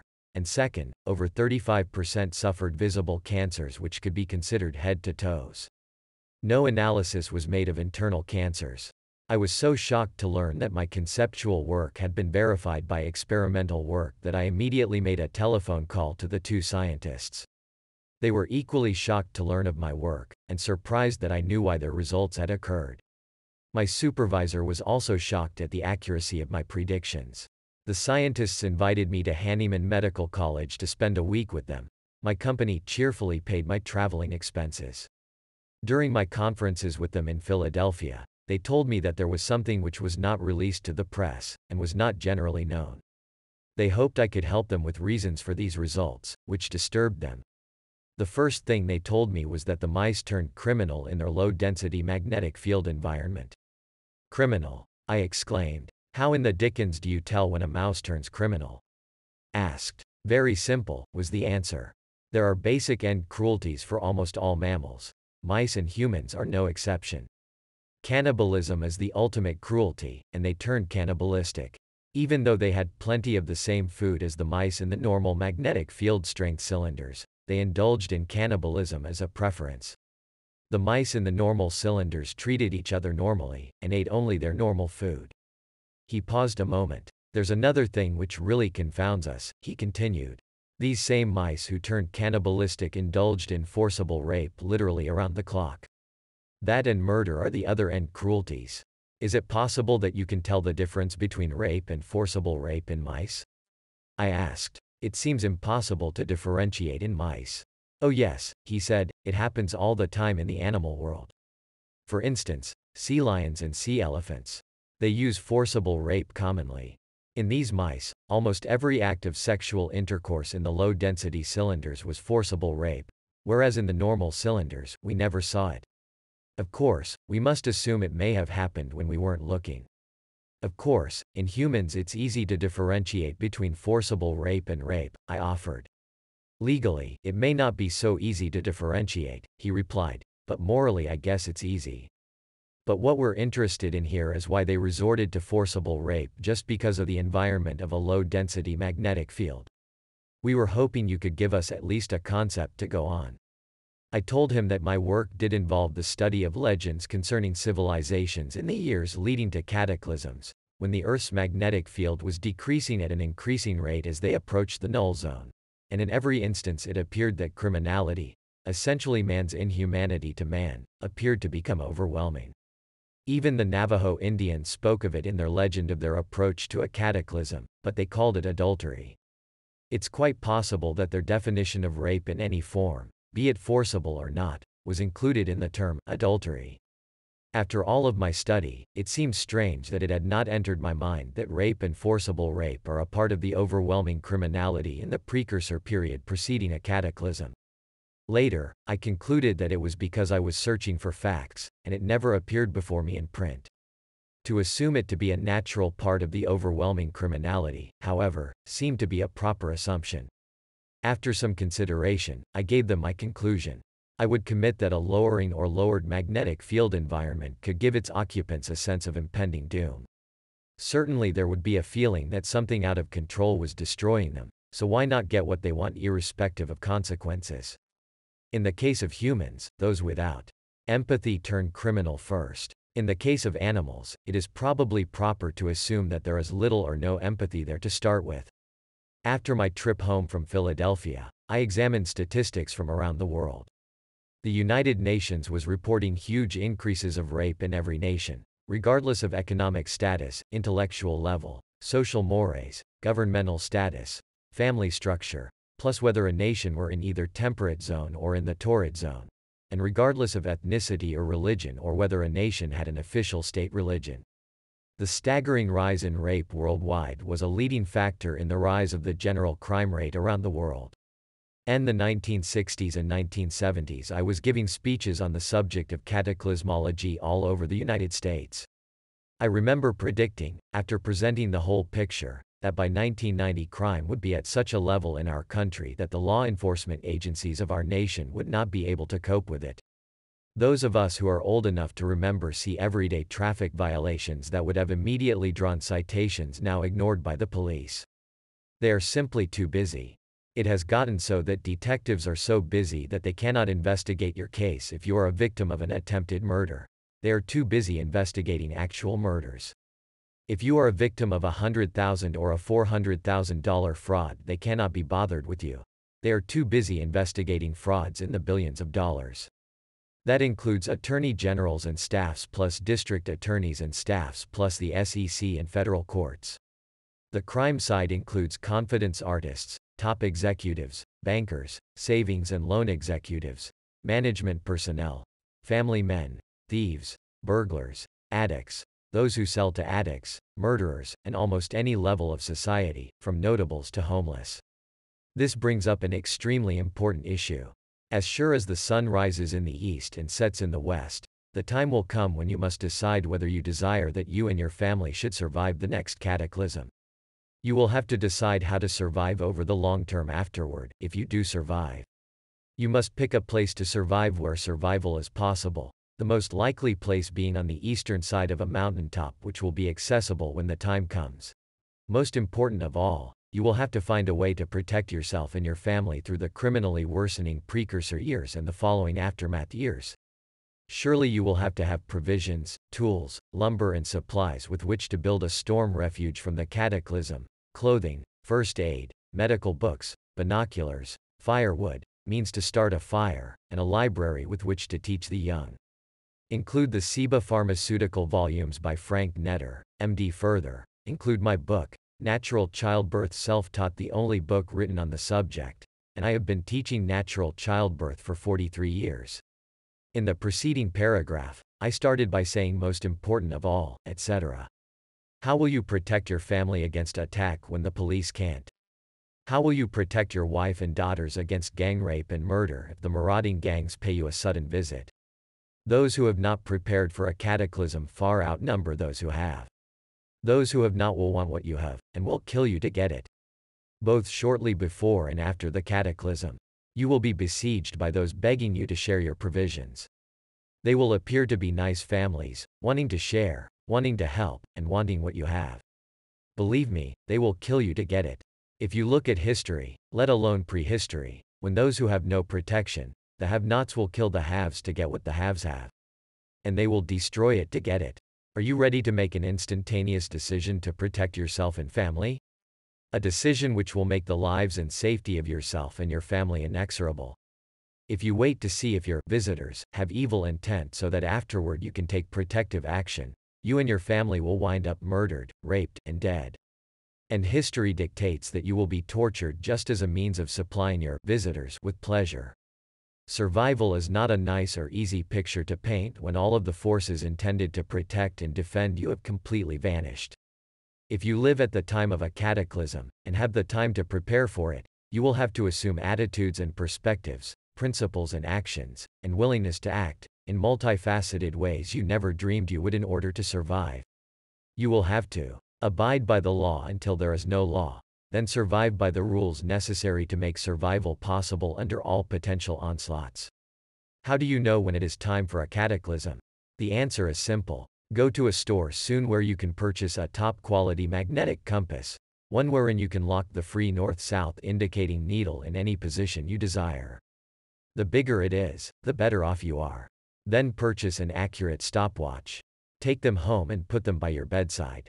Have a paper under the compass with two diameters marked off at 90 degrees to each other in a circle larger than the diameter of your compass. Put your compass on the paper, centered within the circle. Unlock the compass needle and set it on north. Set the compass case so that its north coincides with the compass needle, and place the paper underneath so that one of its diameters is on the north-south line of the compass needle and the compass case. Tape the paper in place. Put the compass back so that its needle is pointed north, along the north-south line on the paper underneath. Then to bed and have a good night's sleep. In the morning, hold the compass steadily as it is positioned in the circle beneath it, and lock the needle in place. Then turn the compass case left or right 90 degrees. Use the 90-degree line on the paper underneath as a guide. Hold the case absolutely still, then release the needle. The needle will then swing toward north, and oscillate back and forth, diminishing in its swing a little each time. With the stopwatch, observe the time necessary for the compass needle to stop oscillating from its release time to first quiet settled down time. There will come the day, if indeed we are going to enter the galaxy's magnetic null zone as soon as the mathematics tables indicate we will, that you will find the settling down time increasing, as the needle's oscillations will become sluggish. It could be that the time for settling down will stay nearly the same, but the number of oscillations required for the needle to settle down will decrease. So, perhaps in addition to recording the stopwatch time duration, also record the number of oscillations required for the needle to settle down. Either way, you will discern by your data that indeed, the Earth's magnetic field strength has decreased to a critical level. Now, take your family and your entire survival storage to your retreat. I hope you will not have waited this long to pack it and get it ready to go. Leave behind everything you can do without. Be sure to take with you whatever instruments, and the supplies for those instruments, needed for your protection and survival. Be sure your family is well trained in their use.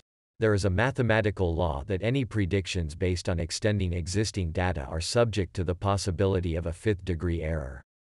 That means that any prediction for the time of the next cataclysm is subject to that error, and nothing can be done about it. Do you know that the law applies equally to the President's and House of Representatives and the Senate's ability to form an annual federal budget? They can't fix a budget and stick to it. The best they can do is guess estimate. In the case of the magnetic compass, it experimentally establishes a known data point each day, so you will always know within a day whenever your prediction should be. If 2000 AD passes by without a cataclysm, the best thing for you to do is to stick with it and maintain your vigil. When the day does come, you will be happy to have advance notice, as short or long as it might be.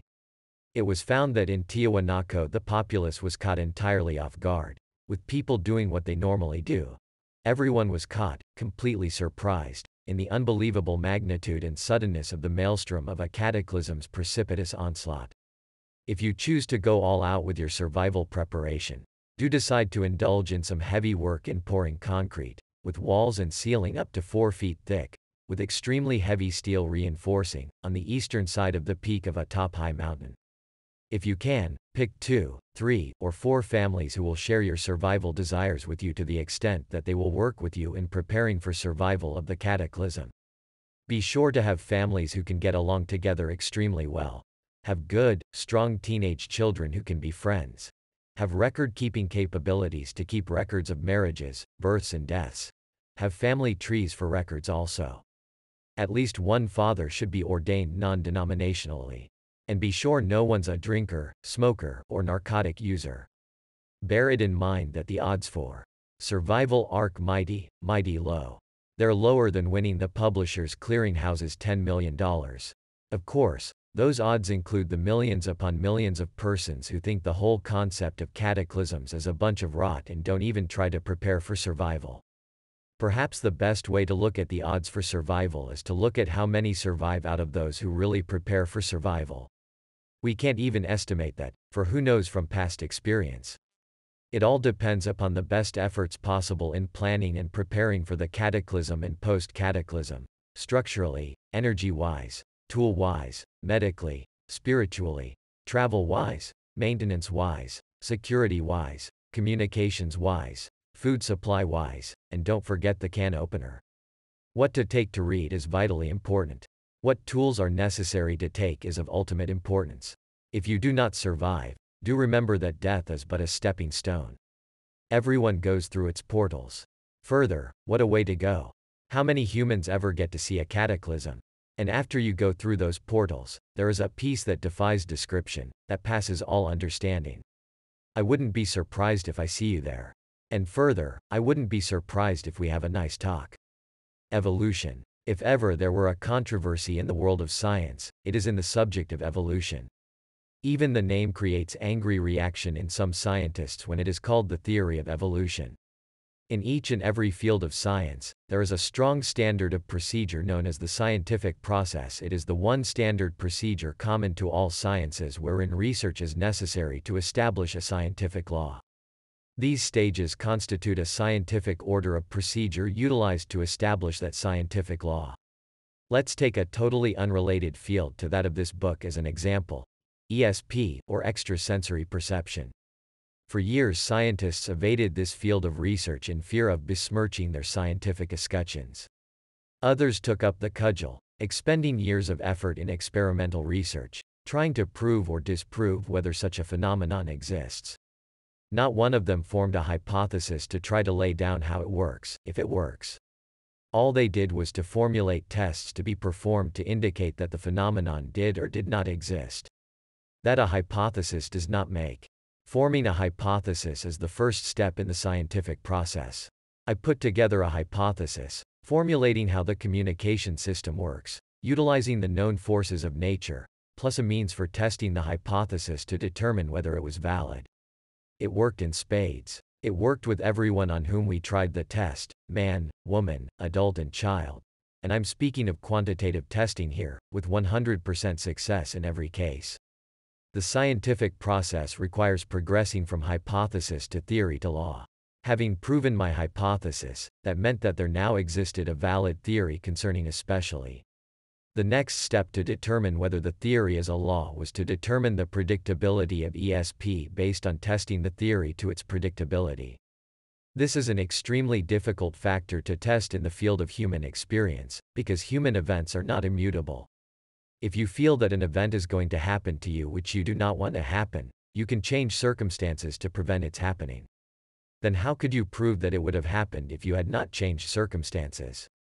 If you had not changed circumstances and it did happen, how could you prove that you knew it was going to happen?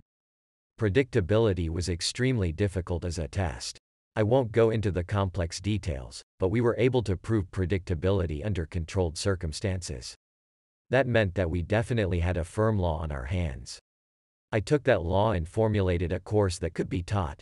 UCLA welcomed my course into their experimental college, where I taught it to 140 students with extreme success for 4 quarters. Those 140 students were 140 new students each quarter for 4 quarters, making it 560 students I had taught.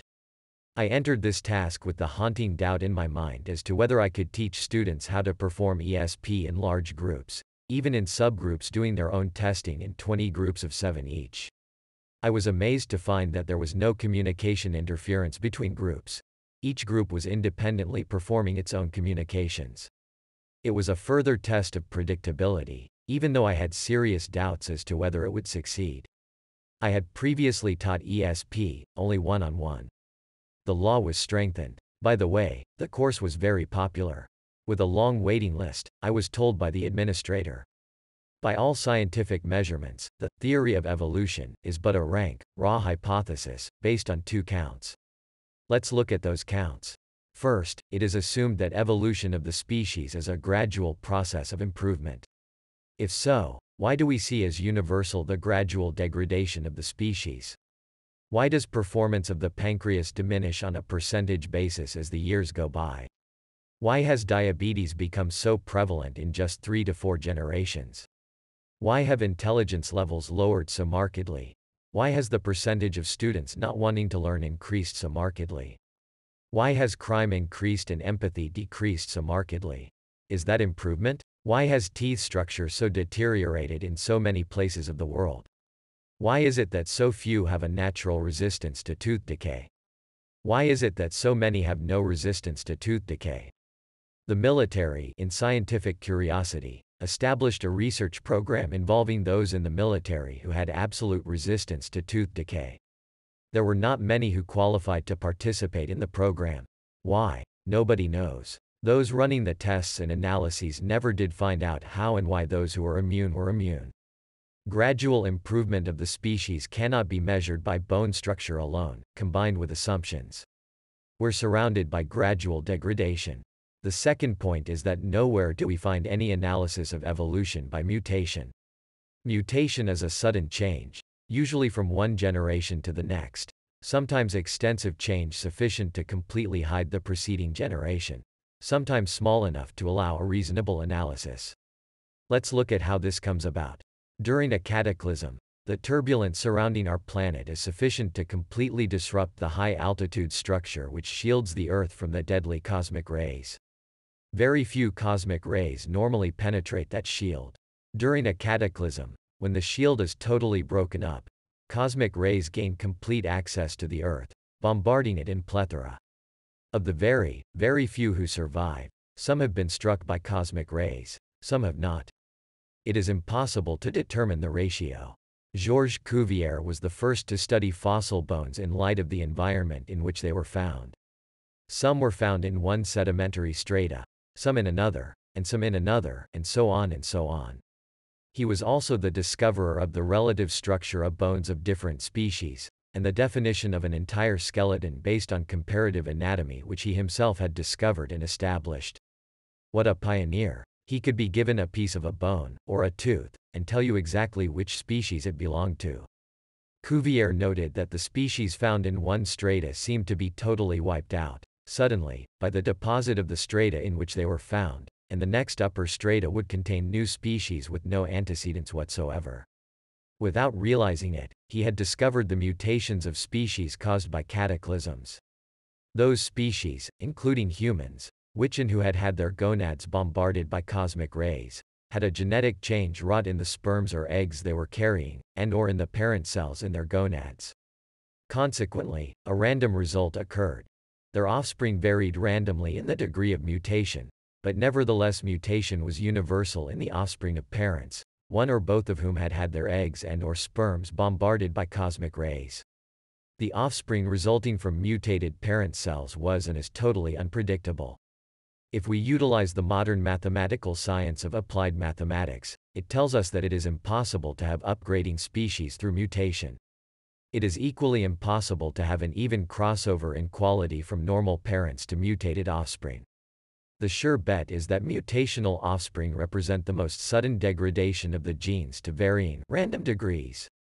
If we again use applied mathematics, that science tells us that it is utterly impossible that the human being is a result of millions, perhaps billions of years of upgrading evolution from a single cell. It has to be that the human being is a result of a design and resulting productions of 2 variations of that design, male and female.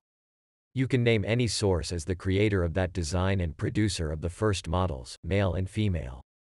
If you were to ask me, I could tell you the exact steps which had to be undertaken to produce the living products. I could tell you how the design produced both male and female, a product of sheer genius. Do you know that we are that close to being able to create male and female ourselves? Someday I'll probably be writing and making speeches about it. On page 24 I stated, "Nowhere do we find any analysis of evolution by mutation." This is not exact. Anthropologists are now finding that certain species of birds are descendants of dinosaurs. If true, it is a startling revelation of the veracity of mutational discordance, as that relationship could not have been through gradual evolution, be it upgrading, which is impossible, or downgrading. Proof that man and woman are the closest we have to the original design after untold thousands of years of cataclysms and mutations is through his abstract functions, plus a few concrete functions. Speech and the capability of learning and maintaining an extensive vocabulary are good examples of concrete functions. Abstract functions include three-dimensional visualization, inductive reasoning, deductive reasoning, and analytical reasoning. And of course we must include empathy. Even some species of humans are totally lacking in empathy. In any case, humans have unique and more complete brains than any other species. Remember that, especially in the years preceding and following a cataclysm, those without empathy turn criminal first. If there is any doubt in your mind about that, just read the newspapers. Watch TV news. Watch TV crime documentary programs. Think it over. Then draw your own conclusions. Jesus as history. There are 3 passages in the Bible which concern us from the viewpoint of history alone. They are in the New Testament. 1. Matthew chapter 27 verse 34 and 45 through 50. 2. Mark chapter 15 verse 33 through 37. 3. John chapter 19 verse 28 through 30. 1. 34 They gave him vinegar to drink mingled with gall. And when he had tasted thereof, he would not drink. 45 Now from the 6th hour there was darkness over all the land unto the 9th hour. 46 And about the 9th hour Jesus cried with a loud voice, saying, Eli, Eli, lama sabachthani? That is to say, my God, why hast thou forsaken me? 47 Some of them that stood there, when they heard that, said, This man calls for Eli as. 48 And straightway one of them ran, and took a sponge, and filled it with vinegar, and put it on a reed, and gave him to drink. 49 The rest said, Let be, let us see whether Elias will come to save him. 50 Jesus, when he had cried again with a loud voice, yielded up the ghost. 2. 33 And when the 6th hour was come, there was darkness over the whole land until the 9th hour. 34 And at the 9th hour Jesus cried with a loud voice, saying, Eloi, Eli, lama sabachthani? Which is, being interpreted, my God, why hast thou forsaken me? 35 And some of them that stood by, when they heard it, said, Behold, he calls Eli as. 36 And one ran and filled a sponge full of vinegar, and put it on a reed, saying, Let alone.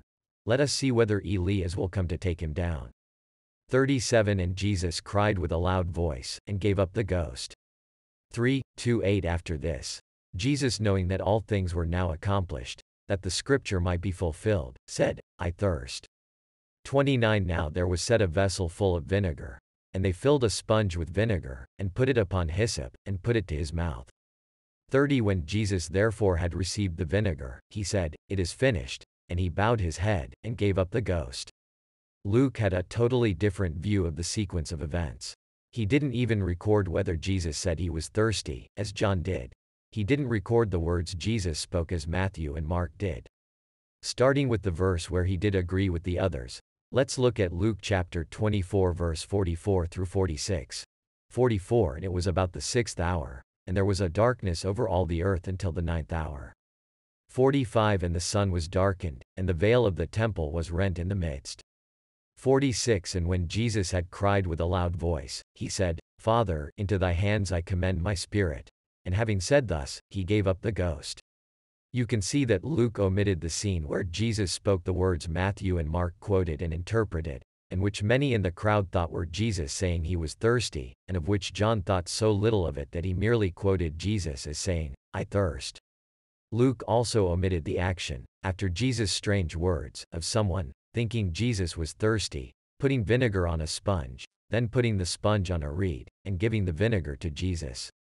Matthew, Mark and John related this sponge and vinegar scene, which Luke omitted completely. It would seem that we should pass by Luke as a credible witness. Now let's discuss those words which Jesus spoke, so vividly described by Matthew and Mark. Eli, Eli, lama sabachthani, and Eli, Eli, lama sabachthani. Both Matthew and Mark put a question mark after their quote of Jesus' words. When Jesus spoke them, he created quite a bit of confusion. Some said, "Hey, he's calling Elias. Maybe he'll come and save him." Others said that he was thirsty. John said simply, "Jesus said, I thirst." Someone in the crowd, thinking Jesus had said he was thirsty, soaked a sponge in vinegar, put it on a reed and held it to Jesus' mouth. We must give immense credit to Matthew and Mark for writing down as best as they could the sounds of the words Jesus spoke. From what they wrote, we know that no such words existed in Hebrew at that time. Nor did they exist in Aramaic nor in Greek nor in any other language of which we know for that area and that time. Why did Jesus, in his dying moments, use a language which no one else knew? The best Matthew and Mark could do was say, which is, being interpreted, and, that is to say. Thank God for their honesty. As for the difference between Matthew's, Eli, Eli, and Mark's, Eli, Eli, we must consider the crowd's reaction. The only reaction quoted is in both Matthew and Mark as Jesus having said, Elias. If we are reduced to a choice, we would have to go along with, Eli, Eli. I searched and could not find the words in any language either. In desperation I turned to the parent language, prehistoric Mayan or Naga. There the words were, as large as life, Heli, Heli, Lamet sabachthani. I am fainting, darkness is overcoming me. Since Jesus is quoted as having cried with a loud voice in both Matthew and Mark, perhaps we should quote the translation to be, I am fainting, darkness is overcoming me. This opens up a bucket full of questions and controversies. Imagine what I was faced with as soon as I found the translation. I was faced with a mountain to climb. If I didn't climb it, I would never sleep again. I knew that, like solving the puzzles of cataclysmology, this problem would never leave me alone, mainly for the sake of my own and my dear wife's curiosity. 100 questions crossed my mind. Well, maybe not 100, but a plethora of them, anyway. Why did Jesus, in his dying moments, speak a language which no one whom we know of heard him speak before? Was he naturally reverting to a language he had spoken as a prime language in earlier years? If so, where had he been to have picked up that language? And used it habitually? Let's again look to the Bible as history. A good place to start is Luke chapter 2 verse 41, where Jesus' parents are mentioned. 41 Now his parents went to Jerusalem every year at the feast of the Passover. 42 And when he was 12 years old, they went up to Jerusalem after the custom of the feast. 43 And when they had fulfilled the days, as they returned, the child Jesus tarried behind in Jerusalem, and Joseph and his mother knew not of it. 44 But they, supposing him to have been in the company, went a day's journey, and they sought him among their kinfolk and acquaintance. 45 And when they found him not, they turned back again to Jerusalem, seeking him. 46 And it came to pass, that after 3 days they found him in the temple, sitting in the midst of the doctors, both hearing them, and asking them questions. 47 And all that heard him were astonished at his understanding and answers. 48 And when they saw him, they were amazed. And his mother said unto him, Son, why hast thou thus dealt with us? Behold, thy father and I have sought thee sorrowing. 49 And he said unto them, How is it that ye sought me? Are you not known that I must be about my Father's business? This one story tells us that Jesus had to be a genius of his day. Also, it tells us that he had an affinity for dropping in at the temple to share minds with the adult intelligentsia on an equal plane. One more fact should be taken into account in our summation of contributing factors, and that is that there is a total of only 55 days of Jesus' life accounted for in the Bible. We are left with him at age 12 in the incident above, and brought back into his life when he is about 30, Luke chapter 3 verse 23. This leaves about 18 years of Jesus' life unaccounted for in the Bible. Is there any other source? In the mid-1800s, the British Army was stationed in northern India, near the town of Ayodhya, prehistorically known as Ajudha. They discovered that there was a temple there, of which there were only 3 of that kind in India. In pre-Brahmin India, all temples were of this kind, and were called Nakal temples. The official language of these temples, the British found out, was Naga, or prehistoric Mayan. Curiously enough, there was a tribe in the extreme north of India, called the Naga tribe. This tribe, even today, speaks pure Naga as their everyday language. They told the British of Jesus having been there as a late teenager young adult who attended the Nakal temple as a student and graduate of the temple. He was especially remembered through tradition because he was a genius. Students were taught rigorous courses, from mathematics to medicine, languages, what we call ESP, out-of-body travel, metaphysics as a science, and natural healing. The course was so rigorous that it usually took the lifetime of a normal person to graduate from the temple. Students had to learn Naga. Graduates were called Son of God. It's interesting that Jesus never referred to himself as Son of God, but always Son of Man. The Naga's tale of Jesus includes Jesus becoming a student as a young man, and through his genius he went through the courses in record time as a student, master and graduate at 25 to 30 years old. On investigating, I found that travel was quite common between the Holy Land and India in Jesus' time. He could have made the trip there very easily at 15 to 20 and back just as easily 10 to 15 years later. We are also informed of Jesus' proclivity for dropping into temples just to have intellectual and spiritual discourse with adult intelligentsia. Imagine his going to India, happening onto the Nakal temple, dropping in for some discourse, and afterward deciding that there was the place for him to stay and really learn. Spending 10 to 15 years learning to speak and write Naga, and speaking it as his sole language for that duration, certainly would account for his reverting to it on the cross as his natural language. There is another point in question which has to do with doctrine taught at the temple. The entire philosophy of religion as Jesus taught it was exactly as he had learned it at the temple.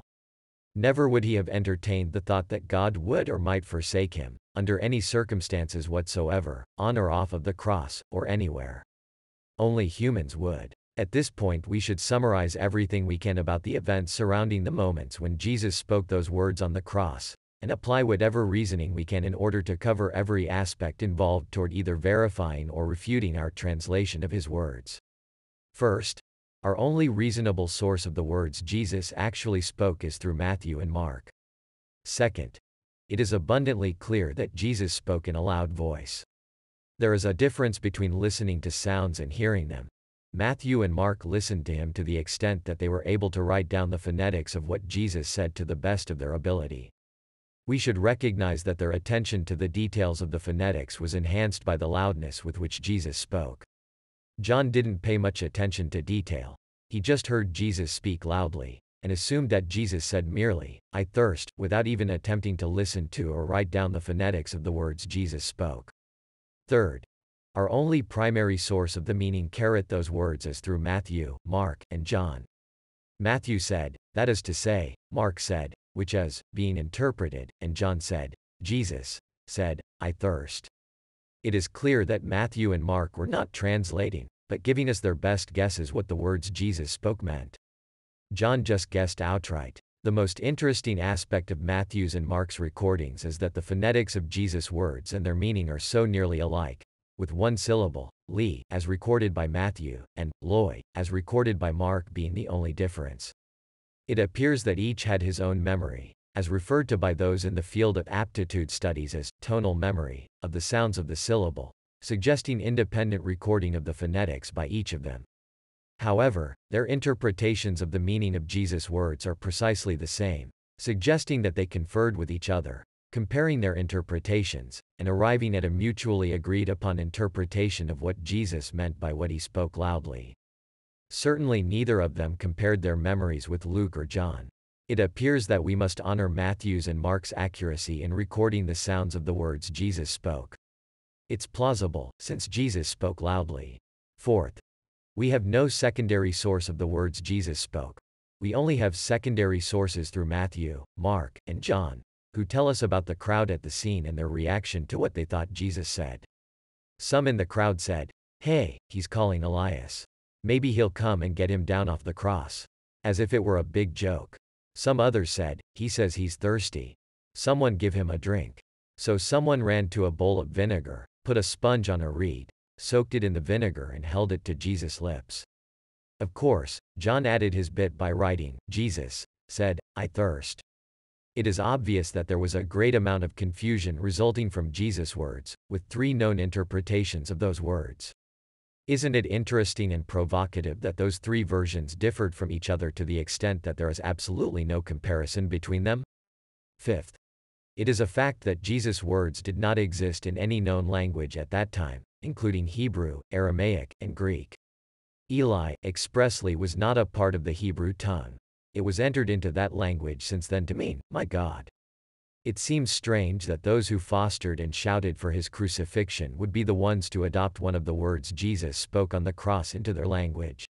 Sixth, we must take into consideration Jesus' physical condition at the time he spoke those strange words.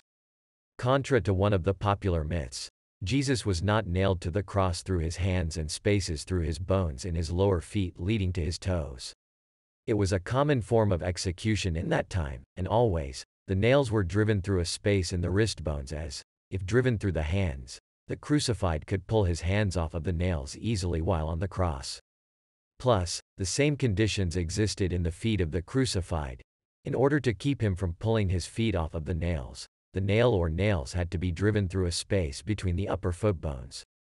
Therefore, the crucified became literally a prisoner of the cross. The only way to get him off of the cross was to pull the nails. The crucified was nailed to the cross in such a way that, with his knees bent somewhat, he could hang by his arms and rest his legs. After a while his diaphragm would enter the early stages of paralysis, and he would feel suffocation oncoming. Then he would straighten his legs, standing on his nailed feet, providing relief for his arms from bearing the stress of holding up his body, thereby relieving the stress on his diaphragm leading to paralysis and suffocation. Consequently, he endured a running continuum of up and down, up and down, up and down for hours and hours. Those responsible for performing the crucifixion had a way of stopping this endurance test. They simply broke the legs of the crucified so that he couldn't stand on them anymore. He was forced to hang by his arms without surcease. He soon fell into full paralysis of his diaphragm and died of suffocation. It is known that Jesus suffered scourging for some time before his walk to crucifixion with Simon of Cyrene, who was compelled by soldiers to carry his cross. Scourging meant torture with whips with barbs in the ends of the lashes of each whip. Those barbs ate deeply through Jesus' skin and into his flesh. It had to be excruciatingly painful. While on his walk to Golgotha, Jesus was still sufficiently conscious to have made the walk successfully. He had not yet entered a state of deep shock. There were 3 men crucified at the same time on Golgotha. Jesus, of course, was in the middle. The other 2 had not been tortured before their crucifixion. After they were on their crosses, Jesus entered into deep shock. In that condition it was impossible for him to feel any pain. While in that condition, he lost consciousness, and while entering that state, he said loudly, as quoted by Matthew, Eli, Eli, lama sabachthani. It has been popularly assumed that pain drove Jesus to say those words. Impossible. He was feeling no pain. He was in deep shock, on the verge of passing out. It is most logical that he was saying, I am fainting, darkness is overcoming me. It is most illogical that Jesus would be complaining in a loud voice that God had forsaken him. As I said before, he knew absolutely that only humans would do that. This is an apropos time to consider the Shroud of Turin. The image on, or in, it shows the barbed gouges of a whipping scourging, plus showing that the legs of the victim were not broken, as Jesus were not. Further, the image shows irrefutable signs that the victim had been crowned with a crown of thorns, as Jesus had been. Further still, the image shows irrefutable signs of the victim having been crucified in the standard manner. Those parts of the image, the proof of barbed whipping scourging, the proof of the victim being crucified, the unbroken legs, which was most unusual in a crucifixion, and the crown of thorns worn by the victim, all point to Jesus as being the wearer of that controversial shroud. The crown of thorns is the most powerful indicator of Jesus being the wearer. Who else but Jesus would have been so crowned as a part of his scourging, scourging itself being almost never employed? And crowned for whatever reason, in Jesus' case for derision as King of the Jews. There is a last subject to consider: how the image was made on the Shroud of Turin. This is a point of great controversy among scientists. How it was accomplished is known only to those of us who have found how nature makes gravity. Now we come to a disputant subject. If you stick your toe in the water, it either gets burned or frozen. It could create a controversy in a millisecond, or maybe even a microsecond. In one aspect I have a distinct advantage, for I know how nature makes gravity. Once we understand the process, the procedure for us to produce man-made gravity is to duplicate nature's process in controlled fashion. Once we understand this, we can expand our understanding to include propulsion, communications, and weaponry. Any nation, large or small, which finds this process will have the world at its mercy. Any nation which discovers how to use it for any one of the three purposes automatically has the other two. Any nation, even the smallest, having all three processes will control our planet with unchallengeable invincibility. Also, we can understand just about every UFO sighting and experience, how and why small UFOs are built as they are, and why large UFOs are easier to design and construct just from considerations of the power plant. Of course, a 50-mile-long mothership would be more difficult to manufacture if we consider structural requirements. I have seen several of these behemoths, along with many other persons. I have seen the smaller, discus-like vehicles also. Note that a common cross-section of all of these vehicles, behemoth and small, is to have just one cross-section circular. Angels and UFOs. Now we come to another factor. What is an angel? And further, who is an angel? Matthew, Mark, Luke and John wrote about angels as if they were a normal, accepted part of life in their times. It all started when Mary Magdalene, Mary the mother of James, and Salome decided to go to the sepulchre where Jesus was buried. There they found the blocking stone removed, and Jesus gone. They found one or two men there. Matthew said he was an angel, whose countenance was like lightning, and his raiment white as snow. Mark said, and entering into the sepulchre, they saw a young man sitting on the right side, clothed in a long white garment. Not once did Mark mention that there was an angel there. Luke said, and it came to pass, as they, presumably the three women, were much perplexed thereabout, behold, two men stood by them in shining garments. John said, but Mary stooped down and looked into the sepulchre, and sees two angels in white sitting, the one at the head, and the other at the feet, where the body of Jesus had lain. There is an entertaining game which sometimes is played at parties. Everyone sits in chairs in a circle, and the first on one end is given a short message in writing. Each person relays the message verbally, whispering the message into the next person's ear until the last person in the circle receives it and writes it down. Invariably, the two written messages bear little resemblance to each other. If we go through the circle, each one telling what the message was that he received, we find that the message deteriorated each time it was relayed. Sometimes one step in the relaying circle changes the whole meaning of the message.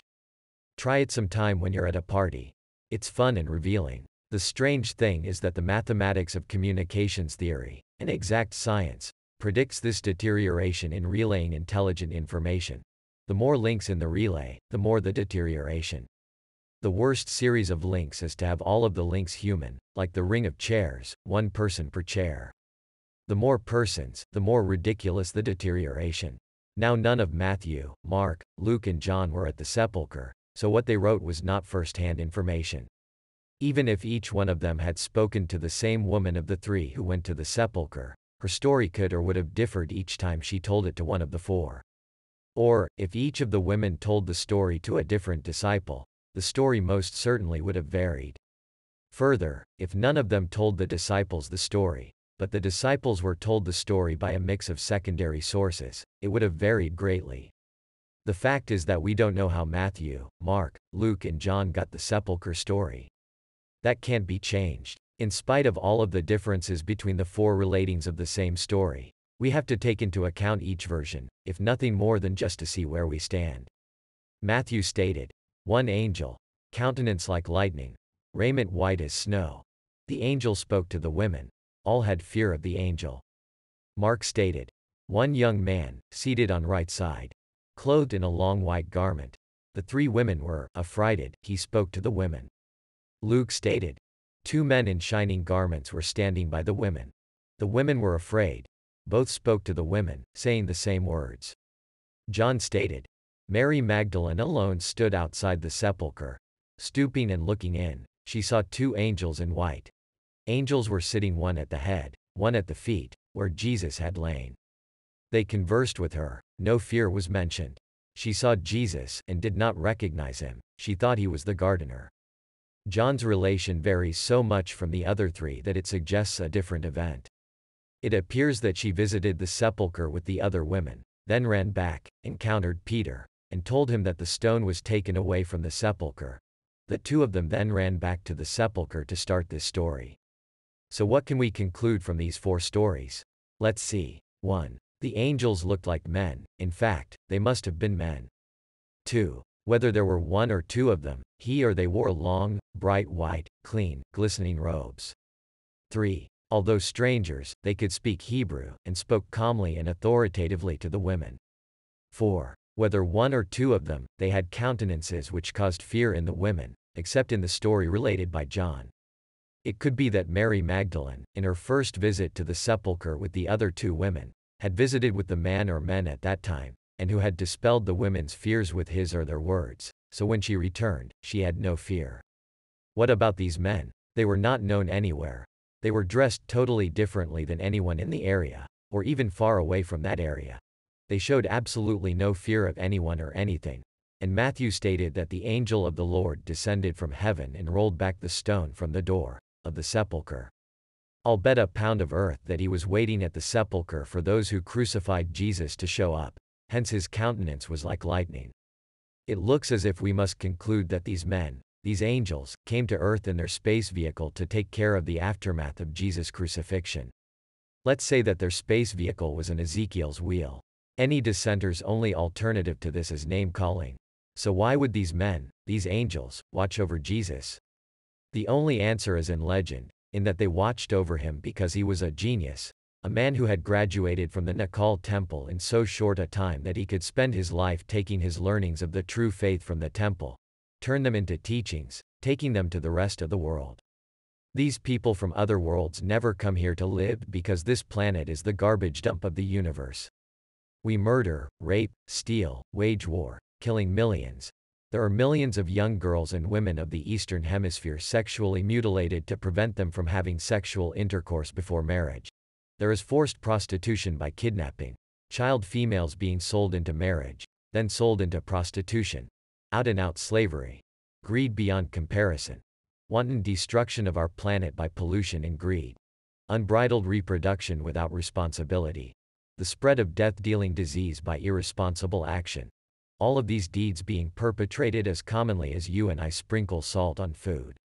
On top of this, we have a worldwide addiction to narcotics and narco-selling.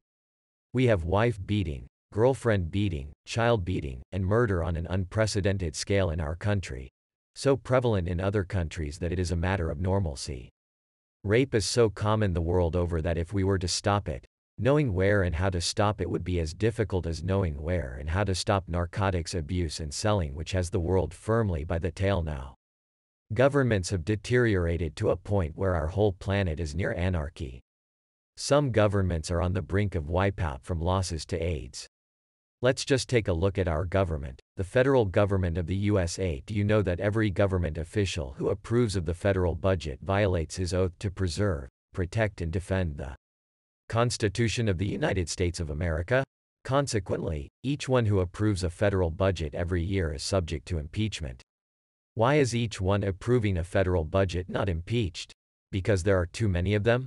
Probably. Why should each one approving a budget be impeached? Let's see. Our government is in business, in fact over 4,000 businesses. Each and every one of them loses money every year.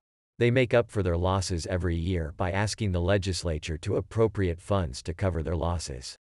The legislature appropriates those funds. How our government ever got into over 4,000 businesses to begin with is a question for historians to answer. I won't attempt to analyze it here. The point is, we are in these businesses. How legal is it for our government to be in any business, and what can be done about it? It has always been an axiom of constitutional law that if it's not in the Constitution, the government cannot do it. Perhaps you may remember the occasion during the last months of President Reagan's administration. He was invited to an assembly of seniors of 3 high schools in Florida to address them. In the question and answer period afterward, the valedictorian of each class was allowed to ask a question. When the last one, a girl, rose for her question, the president was being rushed off the stage by his aides.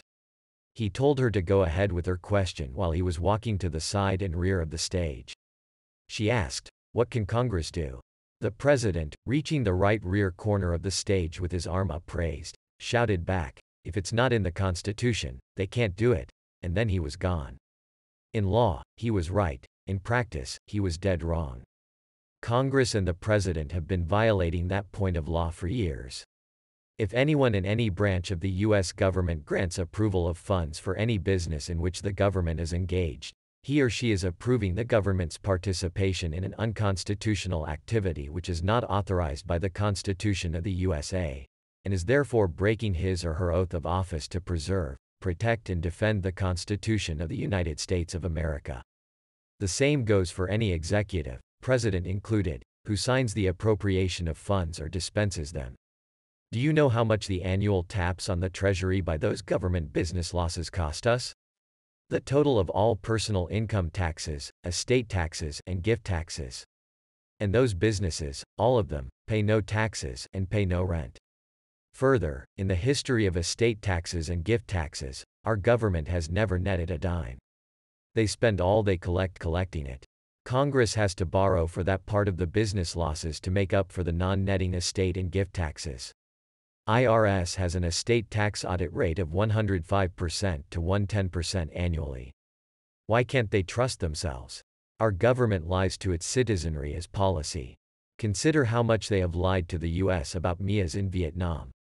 When Congress and the President passed the excise tax law during World War II, they promised that the law was merely to raise wartime funds, and that the tax would be repealed right after the war.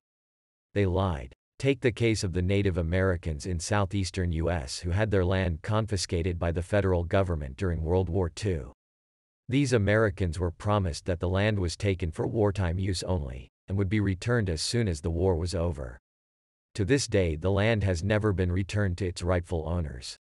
The government lied, as usual. Take the case of Bill Benson. He checked, in person, the archives of every state in the nation, plus the National Archives, and discovered that the 16th Amendment never passed. It's the law that never existed.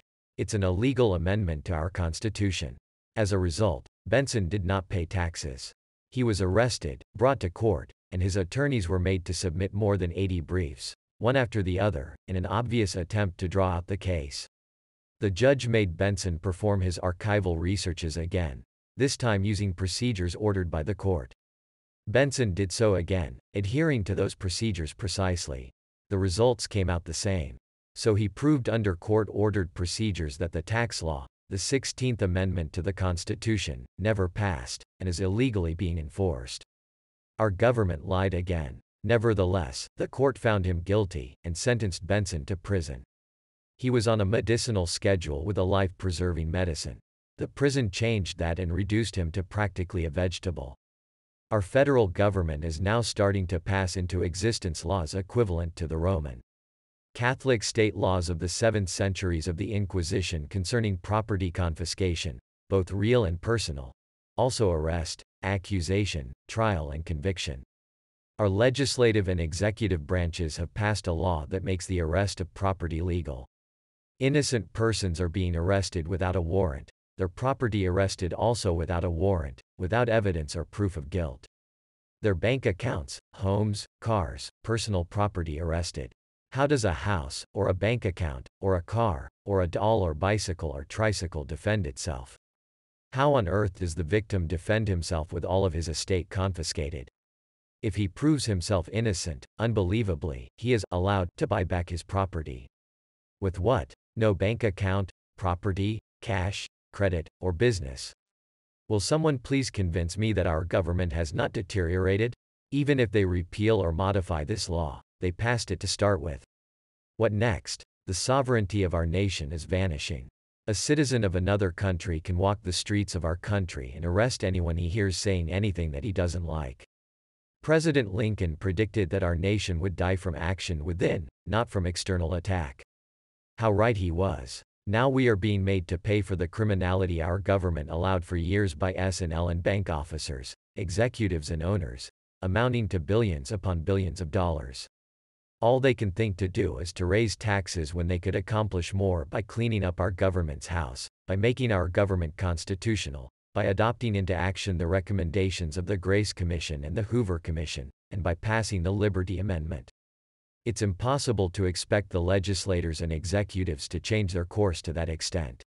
They are too far down the trail leaning on the destructive habits they are used to. The Constitution specifically states that Congress has the power and authority to coin money and regulate the value thereof. Nowhere in the Constitution is the right to delegate that authority and responsibility granted under any circumstances whatsoever. Congress unconstitutionally delegated that authority and responsibility to a private bank, and it is costing our nation its economic lifeblood and interest. There is terrible conflict of interest here. That bank wants the national debt to increase, it earns them more interest. Deterioration of our government is achieved by the people in it approaching a cataclysm, bringing down their nation, just like the mice in the extremely low-density magnetic field environment experiment. In the mice experiment, we see universal forcible rape around the clock and cannibalism as the ultimate signs of criminality during a low-density magnetic field environment. In humans, we can see different refinements of that degree of criminality. Remember, those without empathy turn criminal first. Greed is the most common denominator contributing to criminal behavior. Rape and beating and murder follow closely. Behind all of the billions of the financial institutions debacle is the greed of those causing the disaster. Common to all criminal disaster is the criminal's mental state that they will get away with their crimes, that no one will ever know.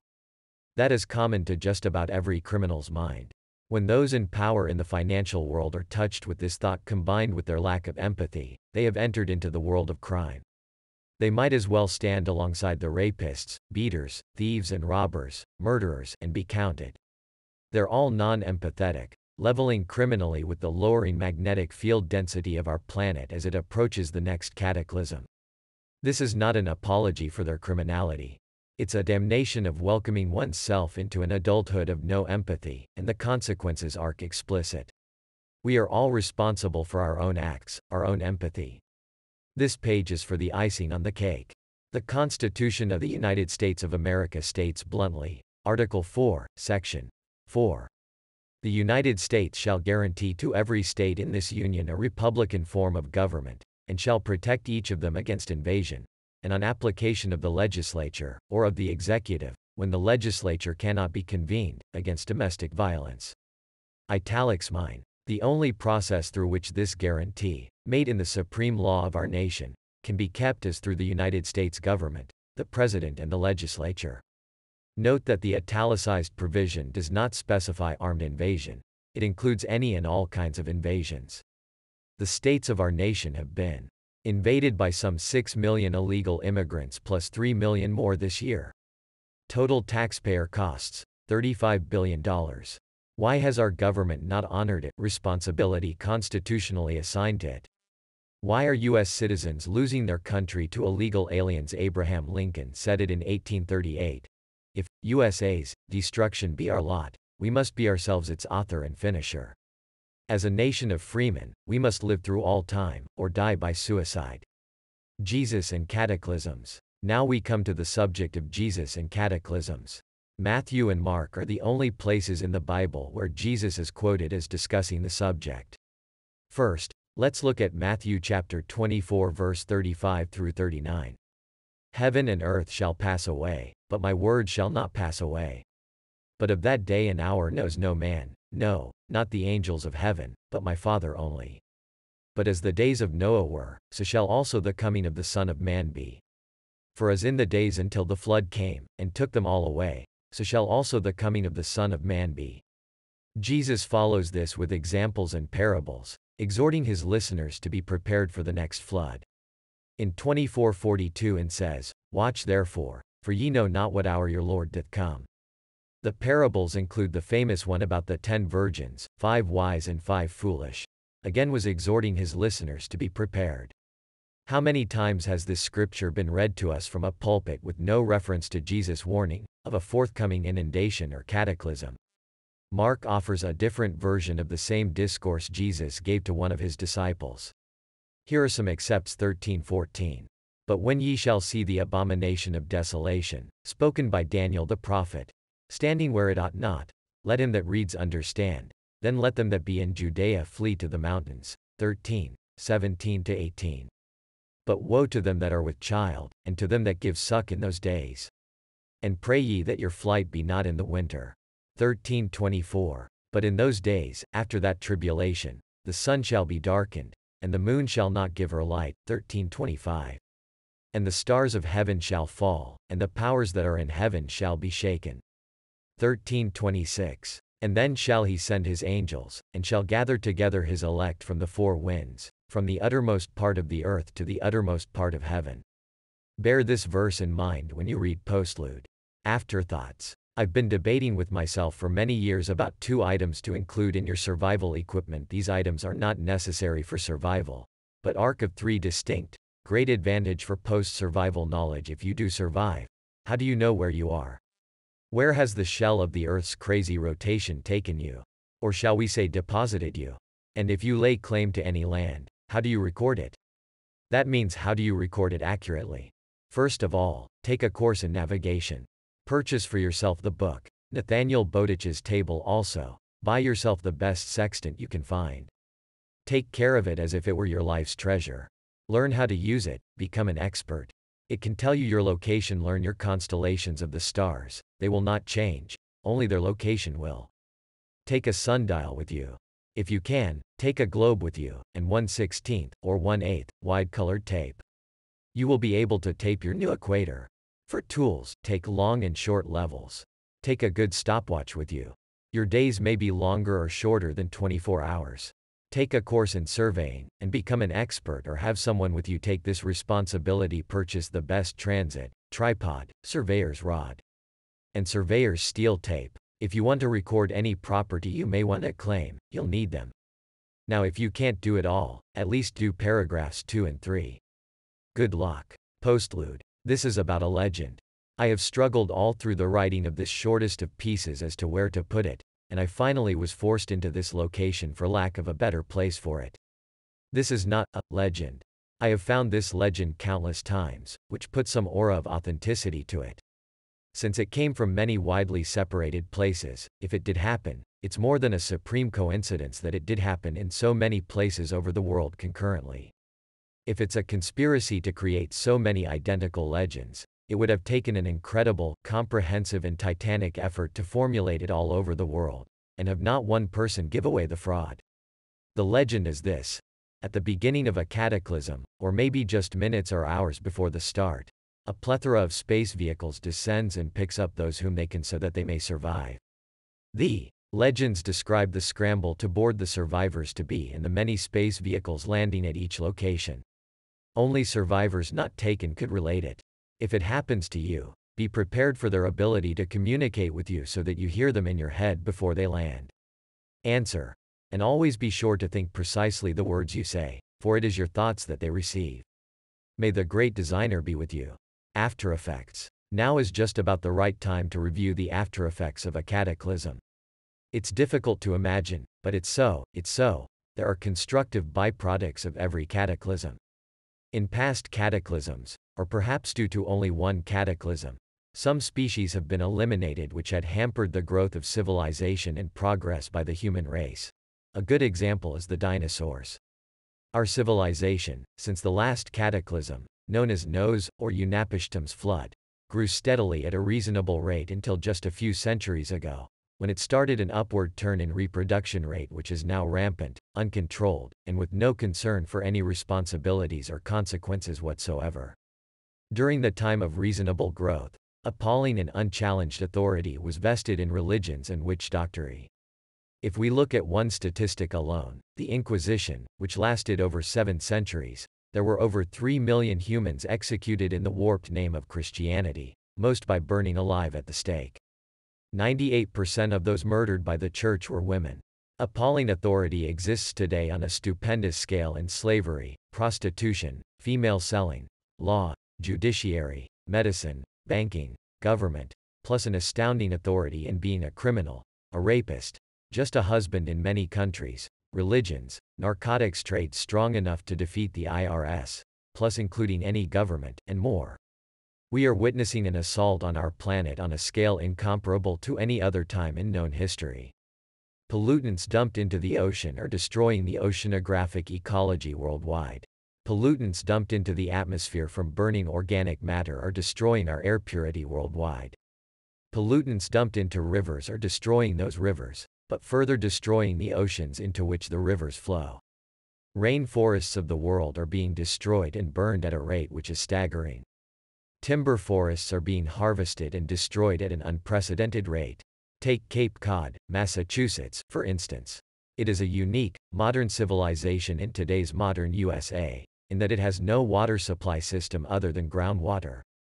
Wells are the only source of water, and further, the only sewage system available is septic tanks. City governments on the Cape have allowed developers and builders to build and develop, bringing more pollutants, until the ability of the ground to give pure water and take in sewage is not far from its ultimate doom. And financial pollution? It took World War II to end our 1930s depression. Will it take the next cataclysm to terminate our government's financial debauchery? Greed has so invaded civilization that it has caused severe degradation of both the government and the finance industry, and so degraded industry that disregard of both laws and common sense is practiced concerning the infusion of terrible pollutants into and onto our planet, practiced in the interest of profit. Natural resources are being depleted to where ends of supplies in nature can be foreseen. Behavioral, moral, social and religious standards are deteriorating at a rate never seen before in written history. Terrorism is now a tool of church and state. The only comparable period is the 7 centuries of the Inquisition, when that period of deterioration was through degradation of religious authority. A cataclysm accomplishes many things. It stops unbridled and irresponsible reproduction, being the best population regulator known. It reshuffles all of the Earth's natural resources. It stops the worldwide pollution of our planet, and provides for the restoration of pure water in lakes, rivers and oceans. It provides for the restoration of forests and rainforests the world over, and stops man's process of dehumanizing himself with narcotics, mass crime, and terrible authority. It provides time for restoration of ocean and freshwater life, plus restoration of a pure atmosphere. And, above all, it gives mankind a chance to start over once more, and this time do it right, without intellectual or spiritual imprisonments. The author, Dr. Thomas, attended Dartmouth College and Columbia University, graduating from the latter in electrical engineering. As a result of his research and analysis since 1949, Dr. Thomas has become recognized as the world's leading authority in cataclysmology. His cross-correlation research in cataclysmology has demonstrated that the cataclysm logical concepts as presented by de Luc in 1779 and Cuvier in 1812 are definitely more acceptable within international scientific circles than they have been previously. His discovery of the process by which nature makes gravity, which has withstood the test of predictability, has enabled him to analyze many sightings of spacecraft and present a plausible analysis of how these crafts are constructed. He devoted 20 years in the writing of the Adam and Eve story, which included 7 years in retranslating Genesis I, II, and III, for which he was awarded the Doctor of Divinity degree and subsequently ordained as a non-sectarian minister. He is the only person to have formalized the science of cataclysmology, achieved through his first cross-correlating known, accepted data toward proving or disproving whether cataclysms have happened, then deriving the process of cataclysms, followed by the time schedule of cataclysms, and 15 years of research in deriving the trigger. If you think we should not be concerned, take some time to think on this. The United States Geological Survey and independent research physicists have issued the statement that the Earth's magnetic field strength is decreasing at an accelerating rate. In the past 350 years, approximately, the Earth's magnetic field strength has decreased 35 to 40%. That's a tremendous drop. The entire solar system is approaching a null zone in the Milky Way galaxy, a magnetic null zone, which means an MHD null zone. Our 60-mile thick, 2,500 plus deg. F. molten layer will be freed once more to act as a free liquid. You might want to read the very first chapter again, and page 107 and on. A little bit of knowledge can be a dangerous thing, or it can be a vibrant seed, giving rise to verdant forests and awakening sleeping giants.